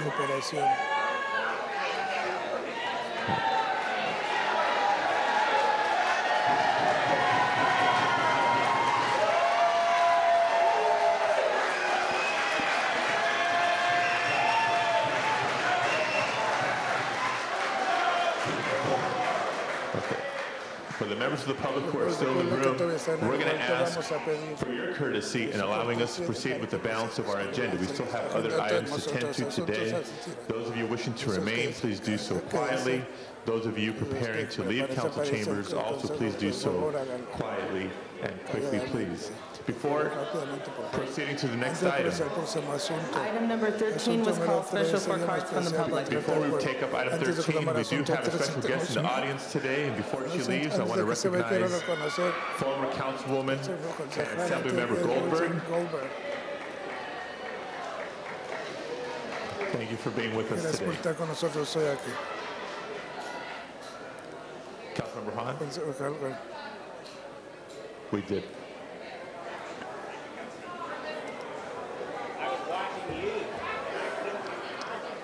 Okay, item 13 is now before us. We do have 2 cards submitted on item 13. We're just taking a brief pause until we restore order in the chambers so that we can hear from members of the public on item 13. Guards, we appreciate your help.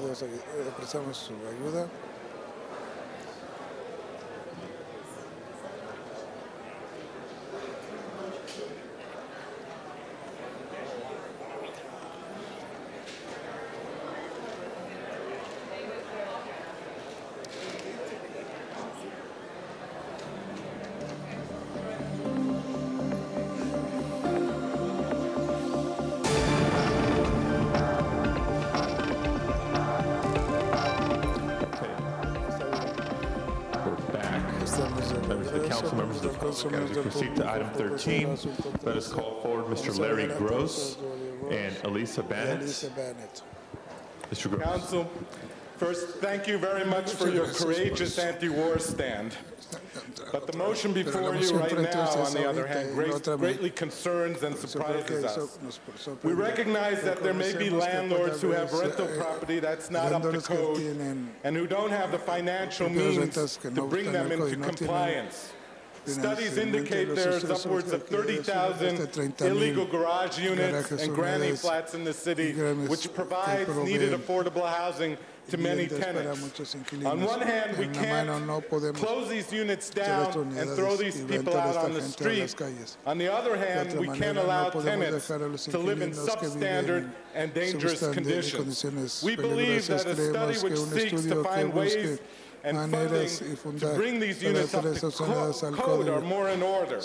We strongly oppose a study that looks to provide code compliance hardship exemptions for seniors and low-income landlords.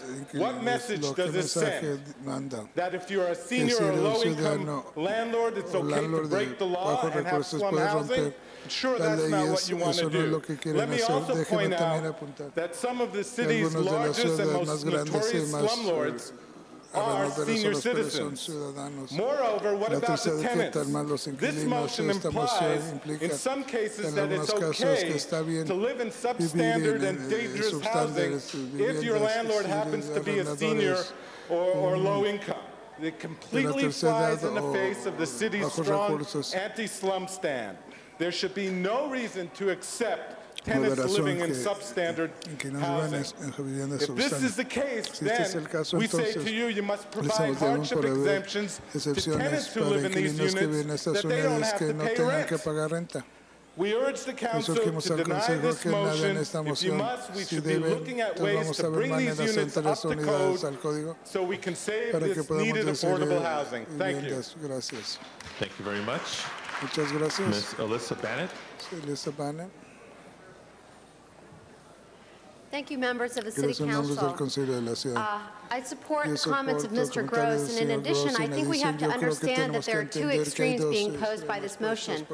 The extreme of exempting people who have chosen to gain income from their properties but not invest any capital in keeping those properties into habitable condition and legal condition is not the solution. Alternatively, it's also not the solution to close down all of these units because we are in an extreme affordable housing crisis. The city has tools at its disposal. Last year, the state legislature passed Assembly Bill 1866, which was charted as Government Code 655831, 65852, and 65915. This would allow the city, in its housing element, to set aside supplemental use areas that would allow single-dwelling properties to develop a second dwelling on the property and would allow us to bring these second properties into habitable condition. Would allow the city and the county to earmark funds for this purpose. I think if we are going to study this issue, let us do so. Let us do so intelligently with the welfare of the tenants in mind. Many of the districts in the city have over 65% of the residents in rental housing. It's important that we care for their welfare, for their health and safety. At the same time, if there are those property owners that are willing to work with the city, let them do so. Let us not cut SCEP off at the knees. It is an excellent program. It has been working for the city. Let's continue to support SCEP, to support the housing department, and help everyone do their jobs for the benefit of the citizens of the city. Thank you. Thank you very much. This concludes public comments on this item. Members wishing to be heard, beginning with Councilmember Assemblywoman Goldberg. I just put a card in. I'm sorry. I didn't know what the item number was. I apologize. I would urge you to think very carefully before you start making large-scale exceptions to SCEP. The reality is when we wrote this because of a very important problem that was happening. We were losing affordable housing stock. We were losing affordable housing stock because the percentage of slumlords that there are in housing stock in low-income areas is higher than in other areas. It just is. They don't invest in their property. They let them go and let them go and let them go and let them go, and eventually no one has the money to tear them down, to fix them up so they get torn down and we lose the housing stock altogether. Now, if there is tweaking that needs to be done, fine, figure out how to help those people who need help who are not slumlords. That would be an adjustment you could make. But when you start making wholesale exemptions, you end up exempting some of the worst players in the name of helping the few that might have been caught in the net. I'm not saying that once you pass an ordinance, you should never revisit it. Of course you do. You look at the experience and you revisit it. But these large, huge, vast exemptions will only exacerbate the problem by making folks who are not struggling to keep their unit and 2 or 3 others that they live in together, and if you want to, go look at those and see if we can provide through our loan systems, through the housing department, some assistance for them to bring it up to code. We don't want them not to live in up-to-code buildings either if they can't afford it. We need to help them find a way to get funding to afford it. But when you throw the baby out with the bathwater, you can't go back. It's very hard to go back. And once you do that, you provide then opportunities for the scurrilous scum dogs that own slum buildings to come and use seniors as fronts and say, this is a senior that really owns this building. Or someone else like that, and what you're going to end up with are the kinds of things that we saw when the building fell down in Echo Park a couple of years ago at Christmas time. One of the low-income tenants was listed as the owner of the building. And of course he didn't own the building, he didn't even know he had been listed there. You begin to open the system up to gaming by large, vast opportunities of large exemptions. So if there are problems with people having trouble because they're small and they're in areas where they don't have a lot of income and it's hard to get loans, address that problem. But don't provide a huge opening for people to scam the system and to provide, without really realizing it, protection for the people who are really causing the problem, which are these slumlords that do not want to keep their property up, drain every life dollar out of it, and then say, oh my God, it's in such terrible shape we can't afford to fix it up, no one will loan us on this building. And then they toss the keys at the bank, and the housing gets torn down, and we lose affordable housing. So I implore you, look at this to fix the specific problem that needs to be addressed. Don't make vast swaths of exceptions, because the bad guys know how to utilize every exception you give them to say, well, that's fine, now we'll go find some seniors and we'll put the name of everybody, every slum building in the city in the name of some senior citizen, and then we're exempt. So please don't do this today. Look at it again. Thank you. We've had another card submitted on item 13. Rod Field, please come forward.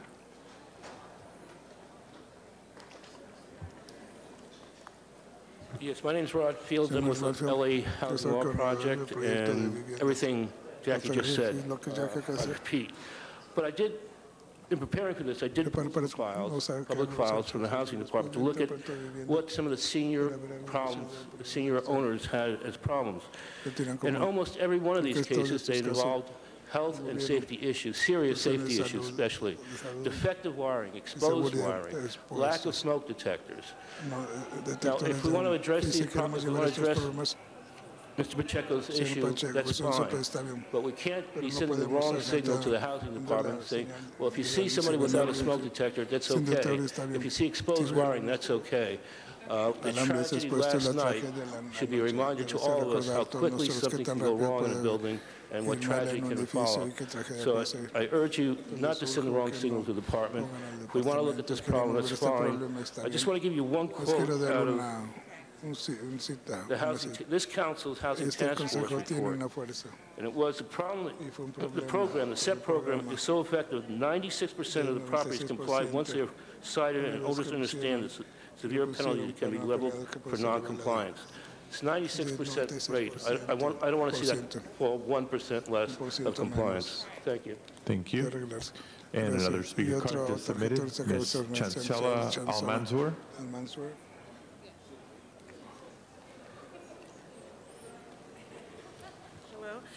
Chancela Al-Mansour, I'm a supervising attorney of Neighborhood Legal Services, but I'm not speaking on the behalf of Neighborhood Legal Services because I'm on leave and speaking on behalf as a homeowner. I live in Nick Pacheco's district, and I'm against this. I firmly believe that if an owner cannot afford to make repairs and be in the business of renting, then they should not do that. It's a slippery slope. Once we go down this path, then owners will start to present every other reason that they can. It would be very, very hard to not only to implement this, but to actually supervise this and make sure that the owners aren't coming up with bogus reasons for their hardship. So, and I don't see how we could afford to look over this program and make sure that owners are actually suffering a hardship. There are probably other ways, as I completely agree with Ms. Goldberg, that we should look at other ways in which we can help owners if they are truly suffering a hardship. And then, once again, I'm against this motion. Thank you. Thank you very much. This concludes public comment on this item. Before beginning with council discussion, I've been alerted by the guards that there is a briefcase in the third row here on the left-hand side of the audience, right side from the point of view of the council members. If that belongs to somebody still with us, please claim it so our guards don't get too nervous. We're also going to make an announcement to the public gathered outside of council chambers. Let's proceed with council discussion. The chair recognizes Councilmember Garcetti. Is Mr. Garcetti here? Okay, let's proceed then to Councilmember Grewal. Thank you, Mr. President. I want to agree wholeheartedly with Assemblymember Goldberg and her comments and the rest of the individuals. I seconded Mr. Pacheco's motion because I wanted to see if there were things we could tweak it, and this will not wholeheartedly throw it out because I think your leadership, Jackie, on this issue, particularly because we have seen so many apartment units and buildings that have been atrocious and that we need to improve upon it. So I don't disagree actually with any of the comments that have been made today. The idea, my thought was, and Mr.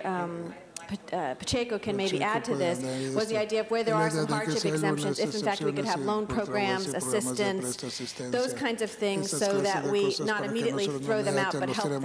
And so that was my intent of agreeing to this motion. And this is going to come back, a report back, and I would encourage, and maybe this can be a friendly amendment, asking the Housing Department to work with the advocates that are present today who have participated in a number of our issues recently at the table to have the discussion. And I see Sally Richmond from the Housing Department shaking her head that will be fine to have a working group that would include the advocates present today and any others. And if someone from your office as well, Assemblymember, would like to participate, we would add that as well to do that. So I think, great, I appreciate that. So I just wanted to clarify my intent of this because I wholeheartedly support the SCEP program, and that the idea was, can we make it better, and can we help those individuals who in fact may be owners who don't have the resources to improve it, help them improve those particular buildings.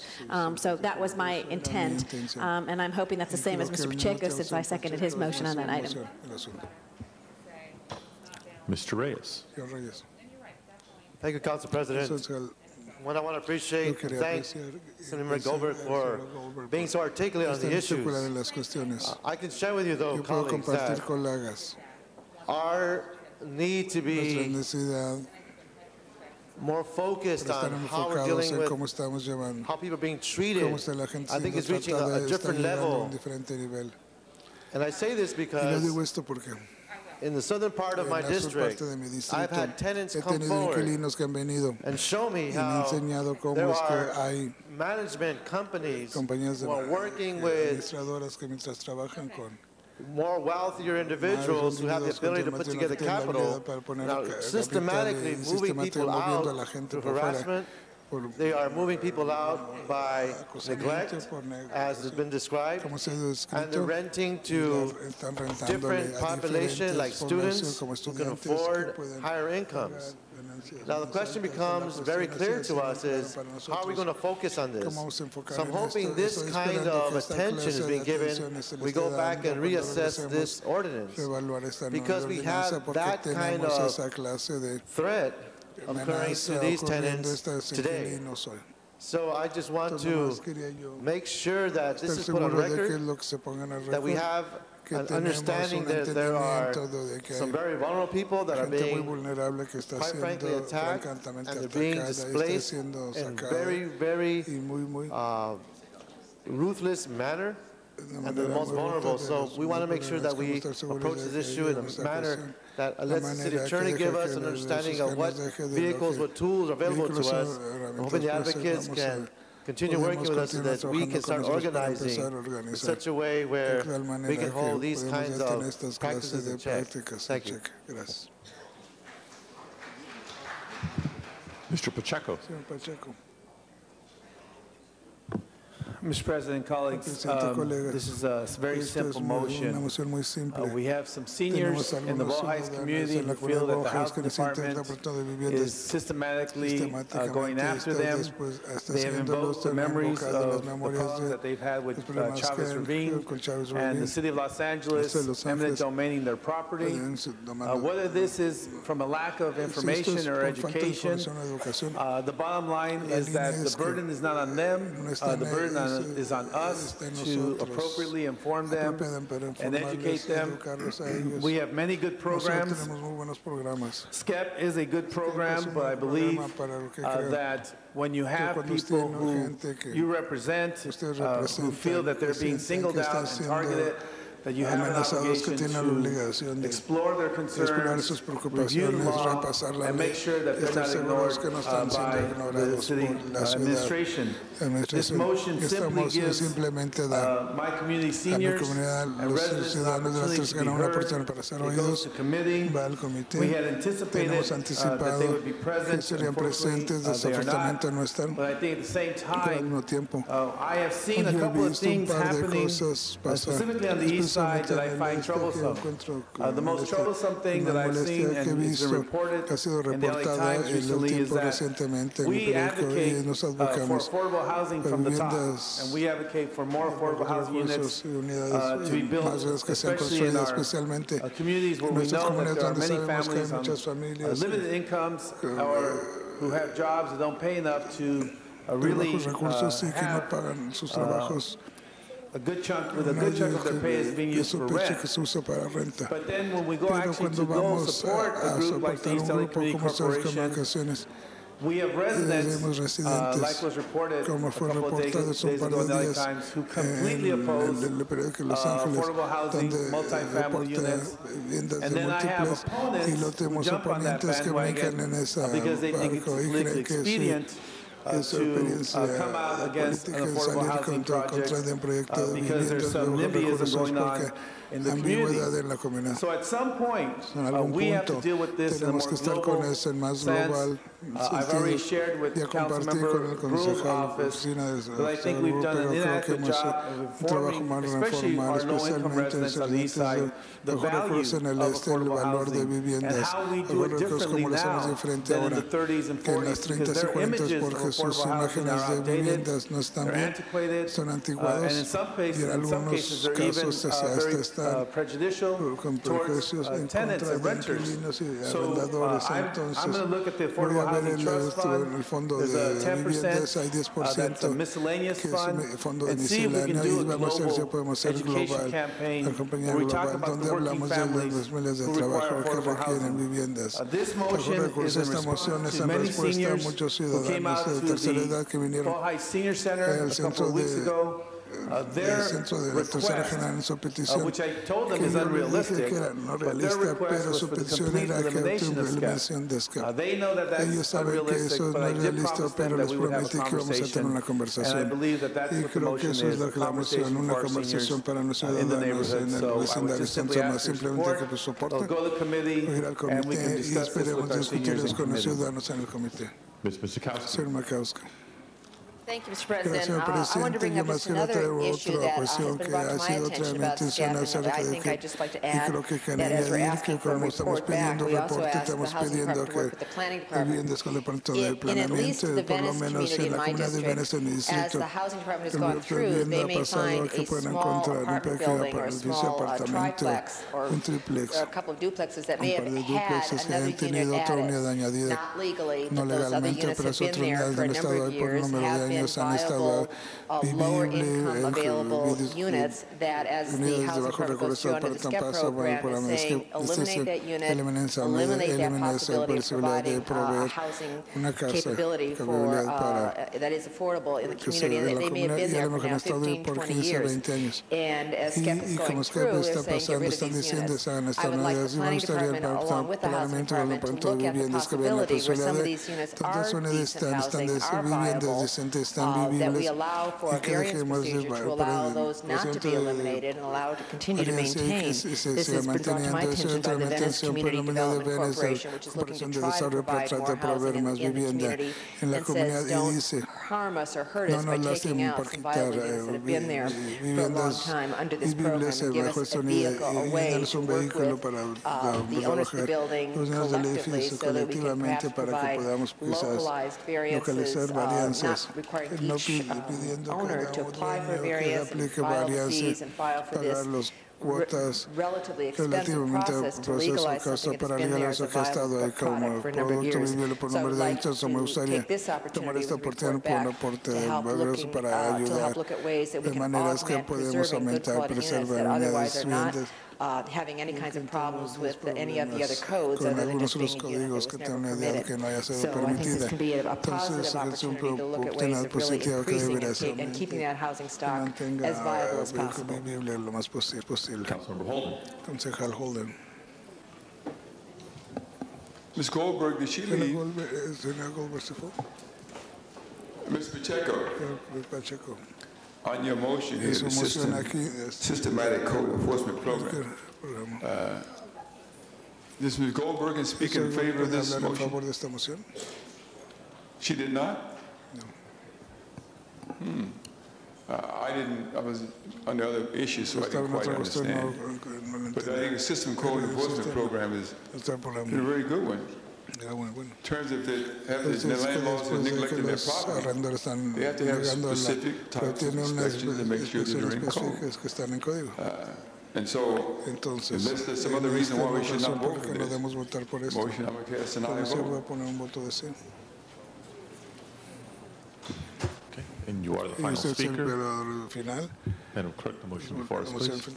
There is a rule amending motion that a working group be established to include the housing advocates and that they should work with the housing department to come up with solutions to this problem. Is there an objection to that amending motion?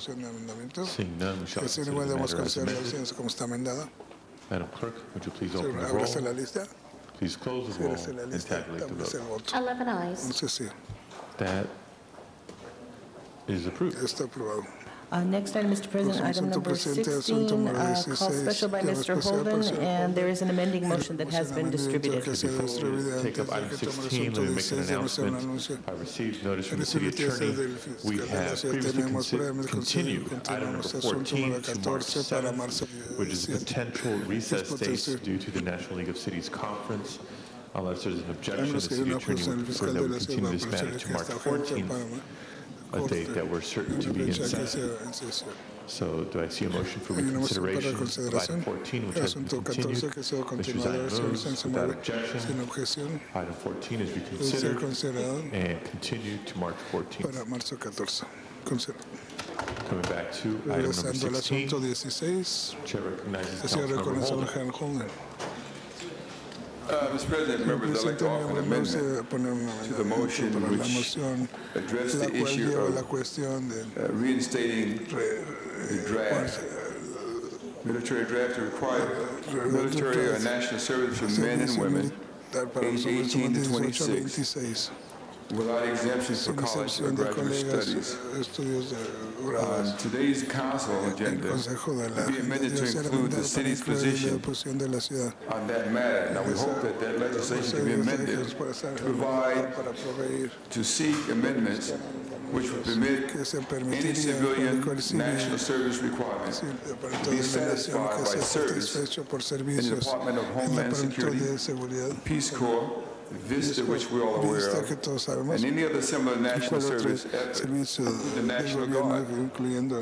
What we say, Mr. President, members, is that we should not just point to one group of people who are desperate, unemployed, need to find a place to settle down, to go off to war. As we know, in the Vietnam, they had about 40% of the frontline soldiers came from the inner city and were primarily African American at that time. Now, we're not saying that we support the war. In fact, today, we took a pretty good vote on saying we should not have a unilateral effort in the Gulf. But I would say to you that too many young men especially, or ending up on our streets with nothing to do, and getting involved in crime, criminal activities, in gangs, etc. When there was a draft, or some other alternative service like VISTA, the Peace Corps, we didn't have those kind of problems here in our inner city community. It's not enough to say we build jails and they should be housed there. And that would be the end of it. We can't warehouse people forever. They will eventually come home and they will continue their bad behavior within our communities. And so I'm offering this as an amendment.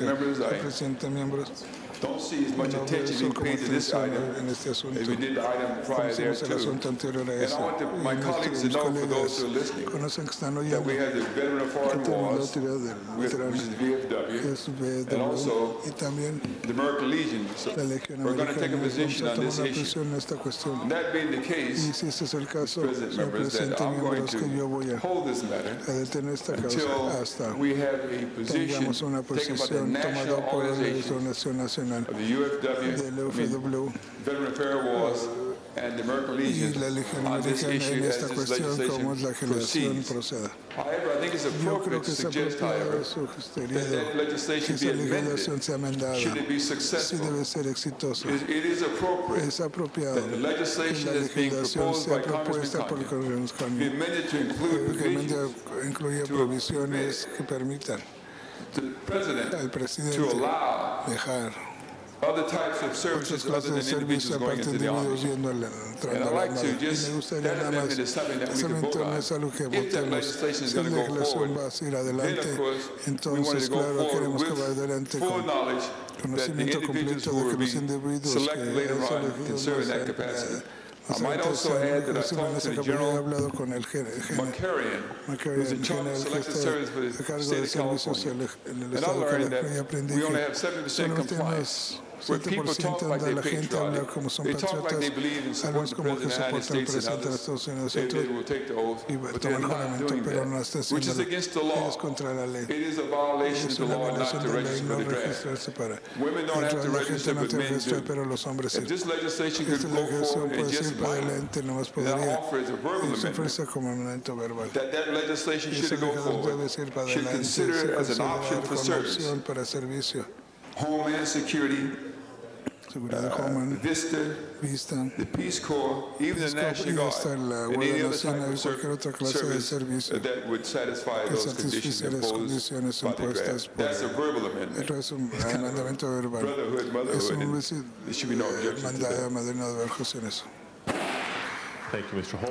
Holden. We then have one matter with Mr. Holden. For support for the so-called draft motion. Okay, so we have the original Holden resolution being requested to be referred back to the committee, but a verbal motion that Mr. Holden wants to be voted on today.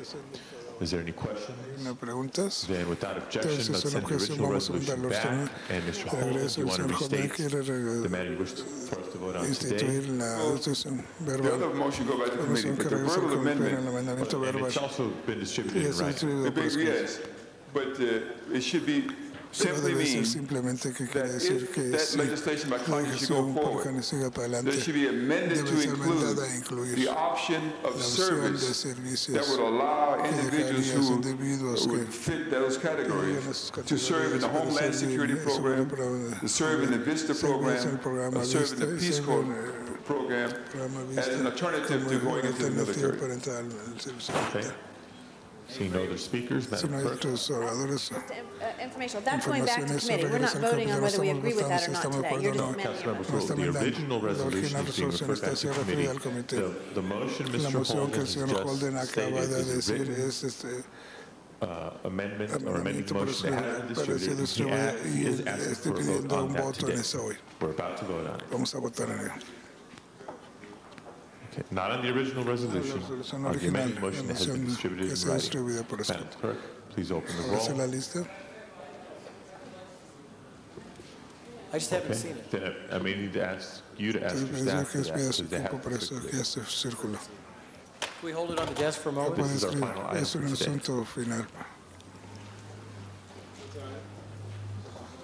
Ms. Mitzka. Ms. Miskowski has the floor. Tiene el piso.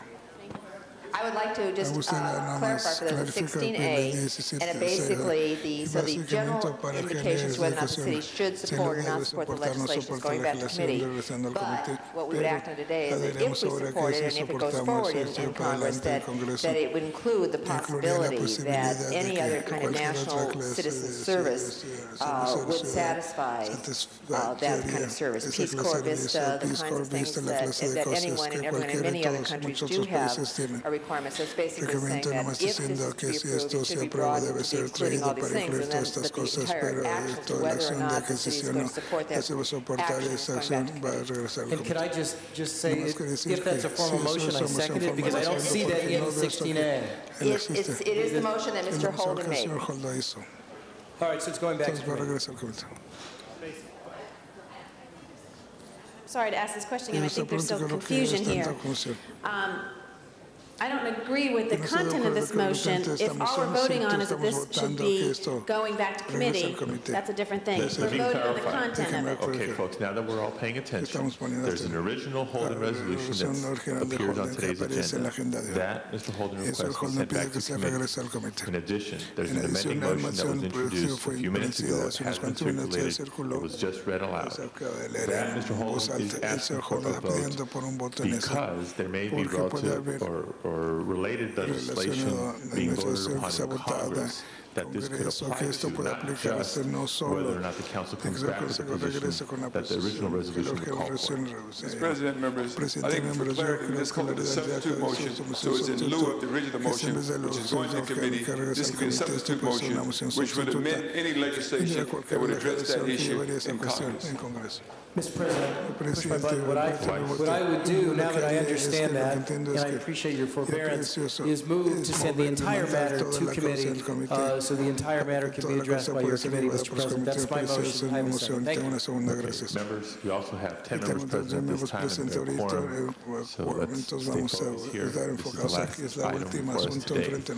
Madam Clerk, we have now, instead of an amending motion, a substitute motion. We also have a motion to refer the entire matter. First vote, please. Well, there was I didn't hear a second on Mr. Weiss's motion to send the entire back. So that should be the first vote, to send the entire matter back to committee. Okay. Members, 10 members present. We need 8 to send this matter back to committee. Madam Clerk, please open the roll on the motion to refer the matter back to committee. Please close the roll and tabulate the vote. 7 ayes, 3 noes. Okay, the matter does not pass. So now we have the amending motion still before us. We reconsider the vote, please. Mr. City Attorney, right here, right now, this issue here is called to go back to committee, correct? Is that what we have right there? We just voted. Has it been in committee at all? The original Holden resolution was agendized in committee. Committee waved it out. Back to committee the way it came out, but the substitute motion would, hey, it doesn't matter to me if you want your kids to go to war. I mean, I've been there, done that. I'm saying you should give them alternative service if it's going to fly. Then you include it right now then. Yes. Mr. Zine. Mr. President, this issue obviously deserves a public debate, and I think the public would be willing to come and have us listen to them, whether it be in committee or here in council. So I would support that it goes to committee and it be publicized, and it seems like it's kind of under the radar scope right now, as we see the audience is dwindled to just a few people. And I think this would be a subject that a lot of people, including neighborhood councils, Janice, would want to comment on. So I think the whole package needs to go back to committee for a public hearing and get public input on this very important matter before us and not just slide it off. Okay. Before I recognize Mr. Holden, let me just say Mr. Zine. Señor Zine. Okay, you made reference to this Hizo being under referencia the de que radar. esto We bajo had el quite a radar. few people Tuvimos here in varias the gentes audience en la today audiencia hoy who were que very estuvieron passionate muy and concerned pasionales, about preocupados a sobre related matter. una And to still here on revolución today's que aparece en la agenda, agenda de it hoy. would seem to me that Me people who parece are que la interested gente que estuviera interesada on the issue as a whole might have stuck around. Mr. President, excuse me, I think the people were La listening gente to estaba one issue, oyendo una cuestión. and maybe Y it si was on the es agenda, está but I la don't think gente it was no noted to estaba them, notado para or I ellos. think they would still be here Todavía voicing their estarían aquí concerns about bajando this su matter. precaución esta junta. Mr. Holt. I move we receive and file this. Heck with these people. Olvídense. Receive and file. Get rid of it. Quiten de eso. I mean, you don't even know what I'm offering Hicieron de you. lo que estoy Because ofreciendo. you got your mind Tienen locked. la mente cerrada. So receive and file. Reciben la And when they draft everybody equally. llevan a todos, se los llevan a todos igualmente. Motion is now to receive and file. Moción no reciben Please nada open por the abrirse roll. la lista. Please close the roll. Cierre la lista. Tabulate the vote. Tablece el voto. 11 ayes. 11 sí. Forthwith. Por Next adelante. item. Próximo asunto. This is the time for Este es comments from the public on items not on council's agenda. Agenda del Council calls forward, I Ahora believe llama it's adelante por Guillermo Guillermo Herman. representing violence on the Representa city. violencia en la ciudad. If he's no longer Si no here, está aquí, public comment period for comentario today's público meeting en la is agenda está closed. cerrado. Madam Clerk, next item, Comentario please. por el Council has motions for posting and referral. Motion shall be posted and referred. There are excuses on the desk. Councilmember Hahn requested excuse Friday, June 6 to arrive at 11:45 for city business that meets council policy. Councilmember Hahn is excused. Council President Padilla requested to be excused Wednesday, March 5th to leave at 12:30 city business that also meets council policy. Councilmember Perry requested excuse Tuesday, February 25th to leave at 10:45 for city business. A motion is required. Ms. Gruhl moves, Ms. Perry is excused. And that clears the desk, Mr. President. Okay, members, are there any announcements today? Are there any announcements today? Seeing no announcements, do we have adjourning motions today? Please rise for adjourning motions.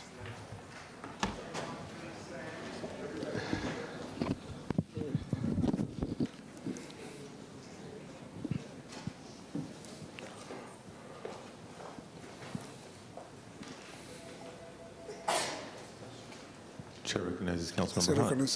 Thank you, Mr. President. Colleagues, I would like us to adjourn our meeting today in the memory of Dr. P.J. Jones, who passed away on February 13th.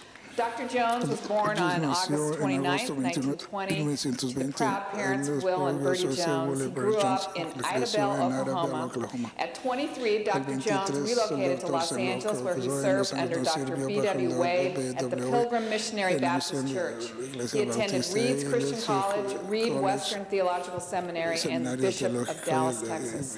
While serving at Pilgrim Missionary Baptist Church, he was given the opportunity to be ordained by the Book of Laws of the Baptist Association at the request of Dr. B.W. Wade. On August 1962, he received his license of ordination and was introduced and presented as the new pastor of First Evergreen Missionary Baptist Church, which was located in South Central at the time. On February 25th, 1968, he had a groundbreaking for a new church in the city of Compton, and on December 20th, 1970, he and his members marched into the newly built church where it remains today. Dr. P.J. Jones was a very active citizen and served on many boards and associations. Among them are the operational manager of Police Clergy Council for the Los Angeles Police Department. He was a board member of the Los Angeles Sheriff's Department, the Compton Mayor's Advisory Board, Attorney General Advisory Council, a lifetime member of the NAACP, and board member of the Los Angeles and Compton Unified Districts, just to name a few of his many activities. Dr. P.J. Jones survived by his wife Paula, 2 stepdaughters, 4 sons, 5 sisters-in-law, 2 daughters, 7 brothers-in-law, stepson Brian Rivers, brother Larry Jones, 15 grandchildren, and 10 great-grandchildren. He will have a going home service this Saturday, February 22nd at 10 a.m. At the Praises of Zion Missionary Baptist Church, and we'll have Dr. Joby Hardwick officiating, and that's at 8222 South San Pedro Street in Los Angeles. Dr. P.J. Jones was a friend of the Hahn family as long as I can remember, and advised my father to the very end of my father's life, and certainly has been a friend of my brothers and I, and supported us in whatever we've ever wanted to do. He will be missed greatly by the entire community of Los Angeles. California and other states in the country as well. Thank you. Mr. Holden. Señor Holden. Mr. President, members, I'd like to join Ms. Hahn in adjourning in memory of a great, loyal American, Dr. P.J. Jones. Dr. P.J. Jones. P.J. Jones, Dr. Jones was also the president of the Baptist Ministers Conference. And every single minister in this region and nationally knew Dr. Jones and his work. He was the head of the 33rd degree Mason, Scottish Rite, Grand Master. He knew how to treat people, for he was trained in the brotherhood, just how to do that, and that's the life he lived. He will be missed. As Janet said, he was a good friend to the Hahn family, as long as she can remember. But I remember before you can remember, Janet, that he was such a friend. And any time the supervisor needed any help or support, Dr. Jones was there, and vice versa. When the community needed support and Dr. Jones was requesting it, the supervisor was there. That's the kind of relationship they had at the time. And I want to tell you that he's a great man. And he was going to be missed by all. I'd like to also join the memory of a young woman, Mercy Underwood, passed away February 15. Ms. Underwood was 90 years of age at the time of passing. Originally from Rock Spring, Wyoming. She has lived in the 10th district since 1962. Ms. Underwood was a retired seamstress, worked with her hands so well, and traveled extensively with her husband after she stopped working in recent years. She has suffered from a number of illnesses and recently passed away. She survived by her husband for more than 50 years, Frank Underwood, and one son, Michael Underwood, and a number of friends and relatives. President members, we join them both in these very, very fine people. Other tributes? Ms. Misikowska. Members, I would like to have the council adjourn in memory of Joseph Ham, who is the father of Roger Ham, the head of the Los Angeles Police Department Information Technology Division. Joseph Ham, Roger's father, passed away yesterday after complications from a major heart attack. He was 81 years old and previously had been in good health. So I think all members will probably want to extend that to Roger in memory of his father. Other tributes? Otros tributos. Madam Clerk, please call the roll. Secretario, por favor, llámese la lista. Esto ya se terminó. Thank you all very much. This meeting is adjourned.